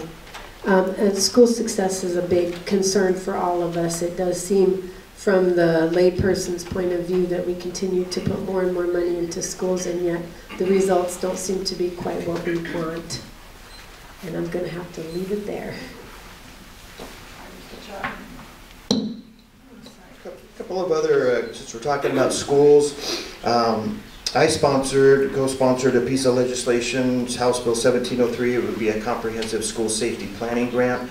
I think one of the things parents need to realize is some of these schools are so old that we're putting our kids at risk, and so we need school districts to do a needs assessment. I think that's one of the ways you can build support for bonds and new school construction, is that get the parents upset that they're putting their kids in some of these structures are substandard. The work we did in Sequim, that Steve did in Sequim actually, with the cross-laminated timber panels, And classrooms is a great example of new school construction, affordable, safe, and earthquake resistant.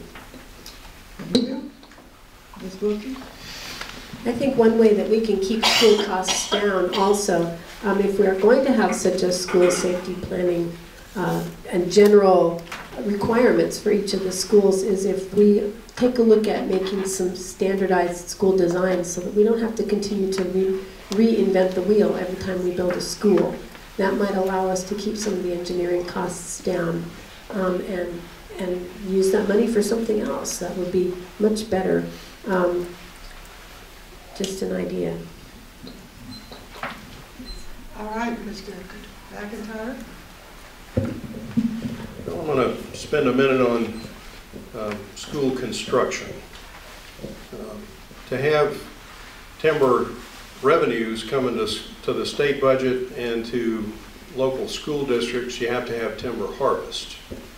That's a necessary and sufficient condition to provide non-taxpayer funds. And I'm going to have to recognize Port Angeles Business Association, in addition to Jim and Cindy, who the PABA really shone a spotlight on this thing early on. And you certainly have done great work to try to reconfigure OSPI rules so that you can get the money that's owed to you. What we need to really look at, I think, in my opponent's budget in his committee is reconfiguring the formula for state assistance to local school construction. Right now the formula in effect discriminates against tax poor school districts that can't pass construction levies or bond levies. And so I think that's a situation that needs to be reversed. And I think a far greater percentage of the capital budget can come to local school districts for construction purposes to take some pressure off of local taxpayers, property taxpayers. All right, Mr. Tharinger.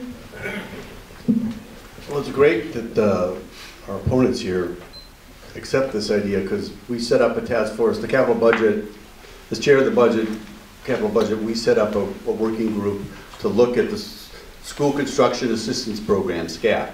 And partly because we have, in the capital budget, we have no way to control the exposure to the state on how many, when a bond passes, we basically are on the hook for about 30% of that bond. And during the recession, there weren't many bonds passing. Since the recession, there's been about $6 billion worth of school construction bonds. So we're building into our budget. We spent about 1.2, 1.5 billion this year in this biennial budget, with another 80 million in the supplemental. So we need to get a better formula and a better, and I think prototypical schools, capital asset models would be a good way to do this. And that task force has met twice, and they met today, and are working on this issue, and we hopefully will have something back before we go into session that we can look at to sort of manage school construction. I know that doesn't touch the other three issues Jim brought up, but. All right, Mr. McEntire, would you like another 30 seconds? Nothing to rebut, but that work on the construction assistance formula is long overdue. That should have happened a long time ago. But let's talk about school safety for a minute. You know, ensuring the safety of the school campus, I think, is in the province, and should be in the province, of the locally elected school boards, but it certainly needs some assistance from the state. School resource officers, some professional security person that could be on site or on campus, I think would be something that the legislature could and should do. Okay, that's it. Just want to touch briefly on the equity issue. As folks know, the court case, the Cleary made us provide equity as much as we could around the 295 school districts. Just imagine, just here on the peninsula, the difference between Port Angeles and Sequim and Port Townsend and Fort. That's a challenge. So the way we did that is we took away the levies and tried to level that. And as Mike mentioned earlier, we put $8 billion into K-12 education over the last couple of years. So I don't think we have that formula right yet. Some of the levies, that there's going to be a cliff, particularly in Port Angeles. Sequim is not as exposed. The regionalization piece is challenging, and then special ed is another big challenge. So I think we're going to have to do some more work on education. It's our paramount duty, so we're just used to doing it. This will be our last question. Okay. My question is concerning, I'm Deborah Pitts, my question is concerning I-1631. One part of the initiative states, and I quote, "The Department of Agriculture shall develop proposed procedures, criteria, and rules for a program to increase soil sequestration and reduce emissions from the loss and disturbance of soils, including the conversion of grassland and cropland soils to urban development." Are you comfortable with revenues from this initiative going to severely restricting housing development? All right, Mr. Tharinger, you'll start. So just a brief primer on development. And as a commissioner dealing with land use and being on the planning commission, for every dollar you bring in from a development, it costs you about $1.50 in services. For every dollar you have on resource lands, it costs you about 98 cents. So it makes sense to manage your growth. If you're going to provide infrastructure, transportation, sewer, water, broadband, it makes sense to concentrate that. We talked earlier about timber sequestration, and the science is starting to show soil sequestration. And so as folks know, the oceans are absorbing most of our carbon right now. We can't grow shellfish here in Washington. They don't have enough calcium to be able to form that shell. So we need to address this. So I think being smart about how we manage our growth and using our resource lands to sequester carbon is a good strategy, both for us here in timber country and in agricultural areas. Well, just overall on that initiative, the tax implications of it, it's called a fee, but it's really a tax. Fee, tax, doesn't matter. The effect is the same. It's going to increase the cost of fuel. It's going to increase the cost of the goods that we buy in all of our stores because they have to be transported here by truck. So it's going to have an impact on the cost of living. And so for that reason, in that reason alone, and I've talked about the economy and the difficulties that our working families are already having and seniors on fixed income, I'm against the initiative. The funding mechanism in the initiative itself is really kind of odd.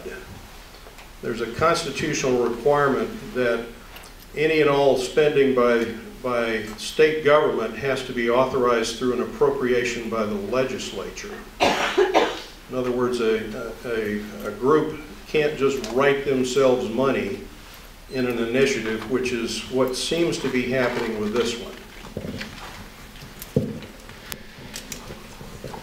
So just in general terms on the carbon issue and the global warming, Mother Nature does not care whether we live on this planet. It's not her duty to create an ecosystem that supports us. So we may be hesitant to pay taxes or fees. We may not want to limit land for housing. Mother Nature does not care about that. Mother Nature has sequestered for millennium carbon, and we've released it. And it is damaging our ecosystem. And if we don't get smart, and we're supposed to be the thinking animal, to figure out a solution to this, we won't be around.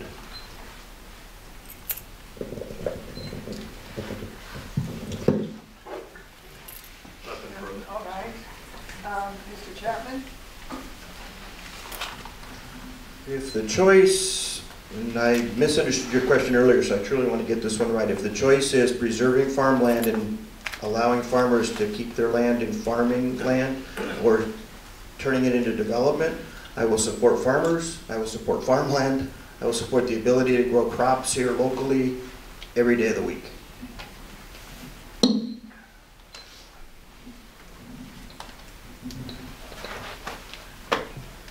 This is a complex topic, and just backing it up to the idea of a carbon fee or a carbon tax is where I'd like to start with this. I don't support the carbon tax because I know the effect that that's going to have on our rural area out here. We are in a position right now to be sequestering a lot of this carbon, and we're not creating it. Yet we are going to be penalized by other parts of the state and other places around the world which do this.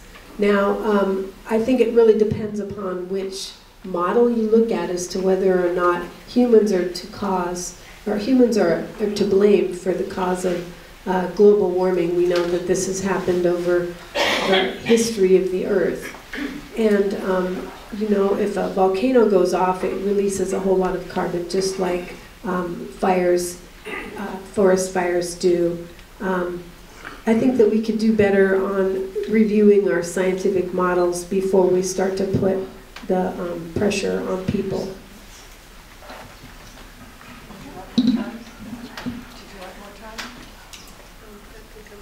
All right. Thank you, everyone, and thank you to our audience for your... Yes, I'm leading up to that. Microphone.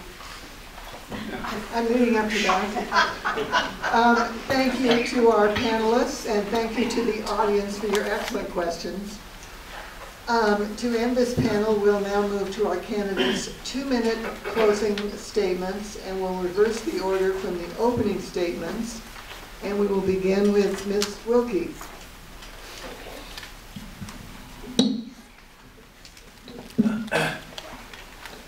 So thank you very much for the honor of running as a candidate for District 24 representative. I really do hope that you will vote for me. I ask for your vote. I will bring a breath of fresh air into this legislature, somebody who has not been a career politician, who doesn't have the politic-speak and that sort of thing. I really am looking out for the people in this district, and I've spent an incredible amount of time going around talking to people, finding out what's important to you. I think that myself and my opponent couldn't be more different, especially when you consider the initiatives. I think each of us are both on either side of those initiatives. For the 1639 gun ban, I would vote no against that. For the 1631 carbon tax, I have also stated that I would vote no against that. I would support our police officers by voting no against the 940, which would handcuff the police officers and create a situation where they have to make a decision in cases of deadly force as to whether or not they're going to end up getting sued rather than protecting themselves and the people around them. And I think that's a terrible position to put our police officers in. And I would also vote yes to ban the grocery tax, because I know how much that's going to affect our rural and our poorer people. One thing that I would like to see happen is that in all income levels in this district, our district is between 20 and 30 cents poorer. That doesn't make any sense considering how prosperous the rest of our state has been.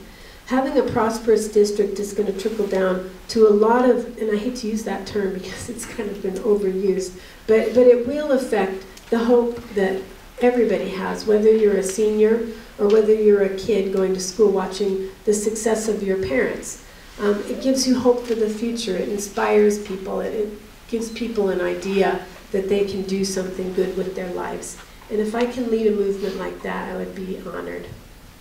Thank you. I would also oppose capital gains tax. Mr. Chapman? That'll help the seniors. Hey, again, thanks for everyone. It's been a long night. Really appreciate everyone for being here. I've just been your representative for 2 years, and here's what I'm proud of. I'm proud to have been part of a legislator that became the first state in the nation to protect your net neutrality. I'm proud to be part of a legislature that in a 98-0 vote in the House and 48-0 in the Senate, we passed House Bill 2097 protecting religious affiliation from disclosure to your federal government. I'm proud to be part of a legislature that increased the pediatrician Medicaid reimbursement rate, which will allow the pediatrician that was going to leave Grays Harbor County to maintain an office in Grays Harbor County to serve kids in Grays Harbor County. Proud to be part of a legislature that funded rural hospitals. I'm proud to be part of a legislature that passed the Salish Sea Protection Act, expanding funding for oil spill prevention and enacting a per barrel tax on oil as it moves through our Salish Sea, a once-in-a-generational opportunity to protect the Salish Sea, and I'm proud to be part of a legislature that passed that. I'm proud to be part of a legislature that for the first time since 1943, earlier this year, updated the Equal Pay for Women Act. Had not been updated since 1943. Equal pay protections for women. I'm really proud that we were able to pass that. I'm also proud that we passed the Reproductive Parity Act, improving access to women's health care in Washington State. I'm proud to be part of a legislature that also approved a budget proviso to increase child care in Jefferson County. I'm proud to have been part of a legislature that earlier this year cut your property taxes 30 cents per thousand while still being able to put $1 billion in the rainy day fund and getting out in a 60-day session on day 59 in 9 hours and 22 minutes.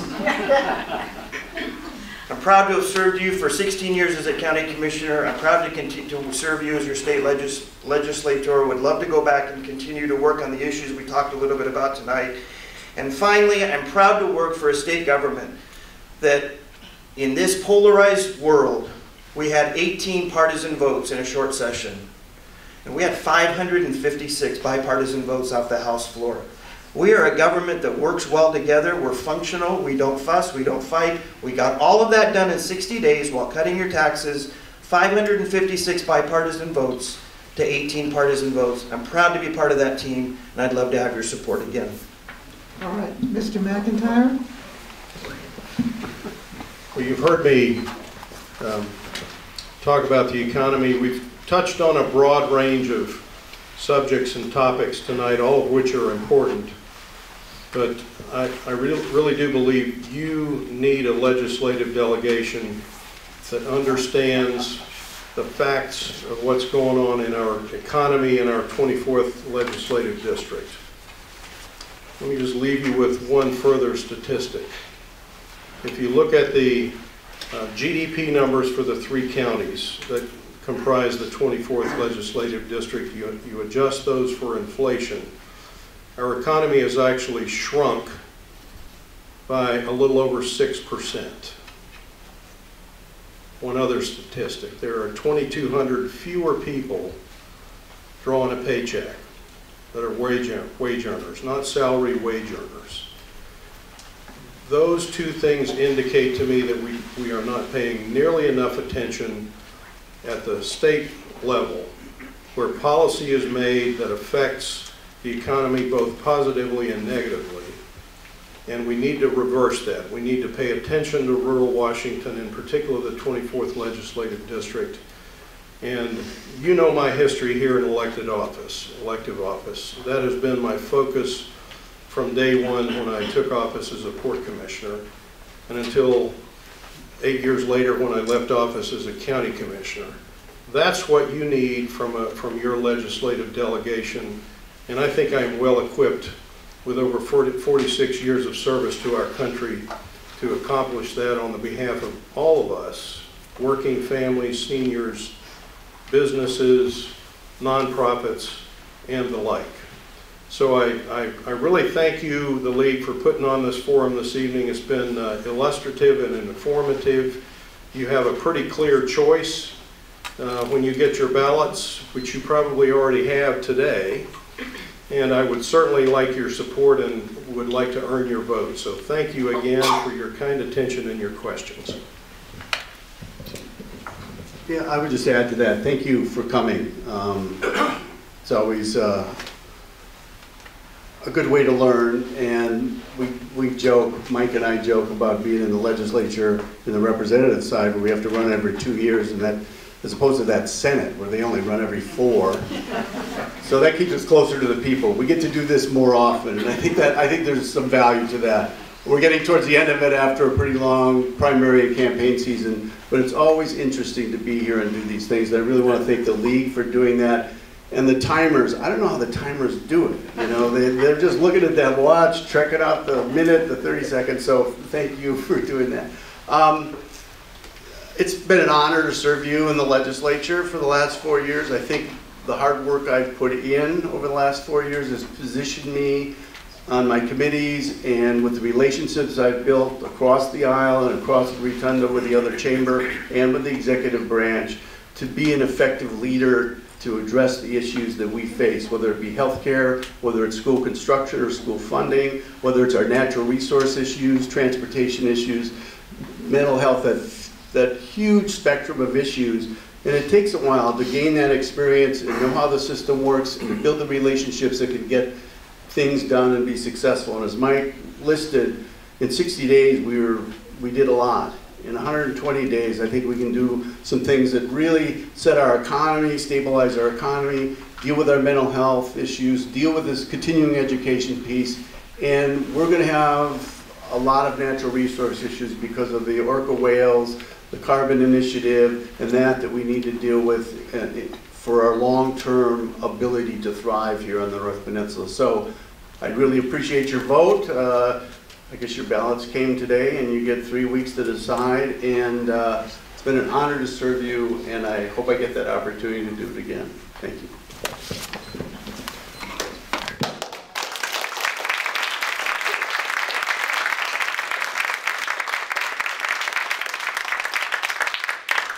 Thank you to all 4 of our candidates up here. We want to thank you for appearing this evening. I hope you can remain afterwards and visit with audience members. Before we close, I'd like to invite any candidates who are running for any other offices who are in the audience to stand, state your name and the office you're running for. Is there anyone running for an office who might be here tonight? Mike Doherty, running for County Commissioner, 3rd District. Thanks. Thank you, Mr. Doherty.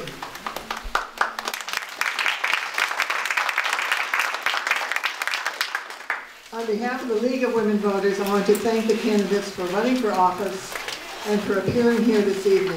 Thanks to our timers and to you, the audience, for your informed questions. Remember, ballots were mailed, and you should have them.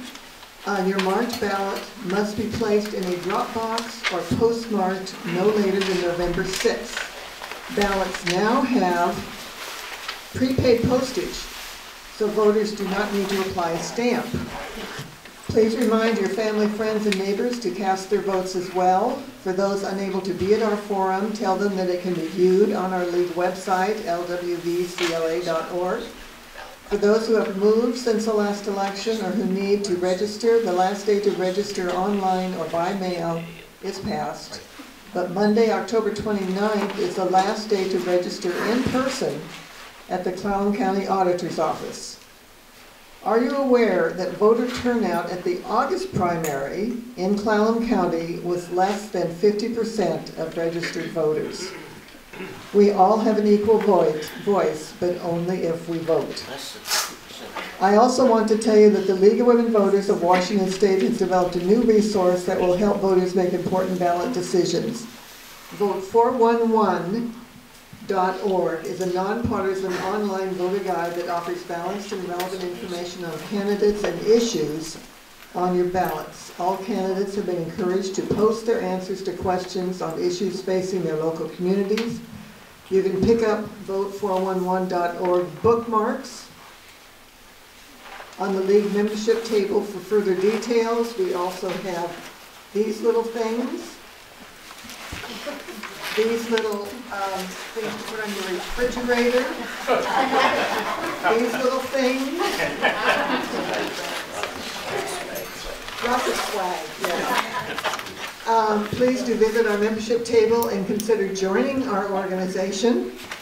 Donations are also always very welcome, and that's what finances our ability to continue to offer these forums. Also, our state league, the League of Washington State, has provided summaries of the 4 initiatives on the ballot, and copies are available on the table in the lobby. Thank you very much, and good night.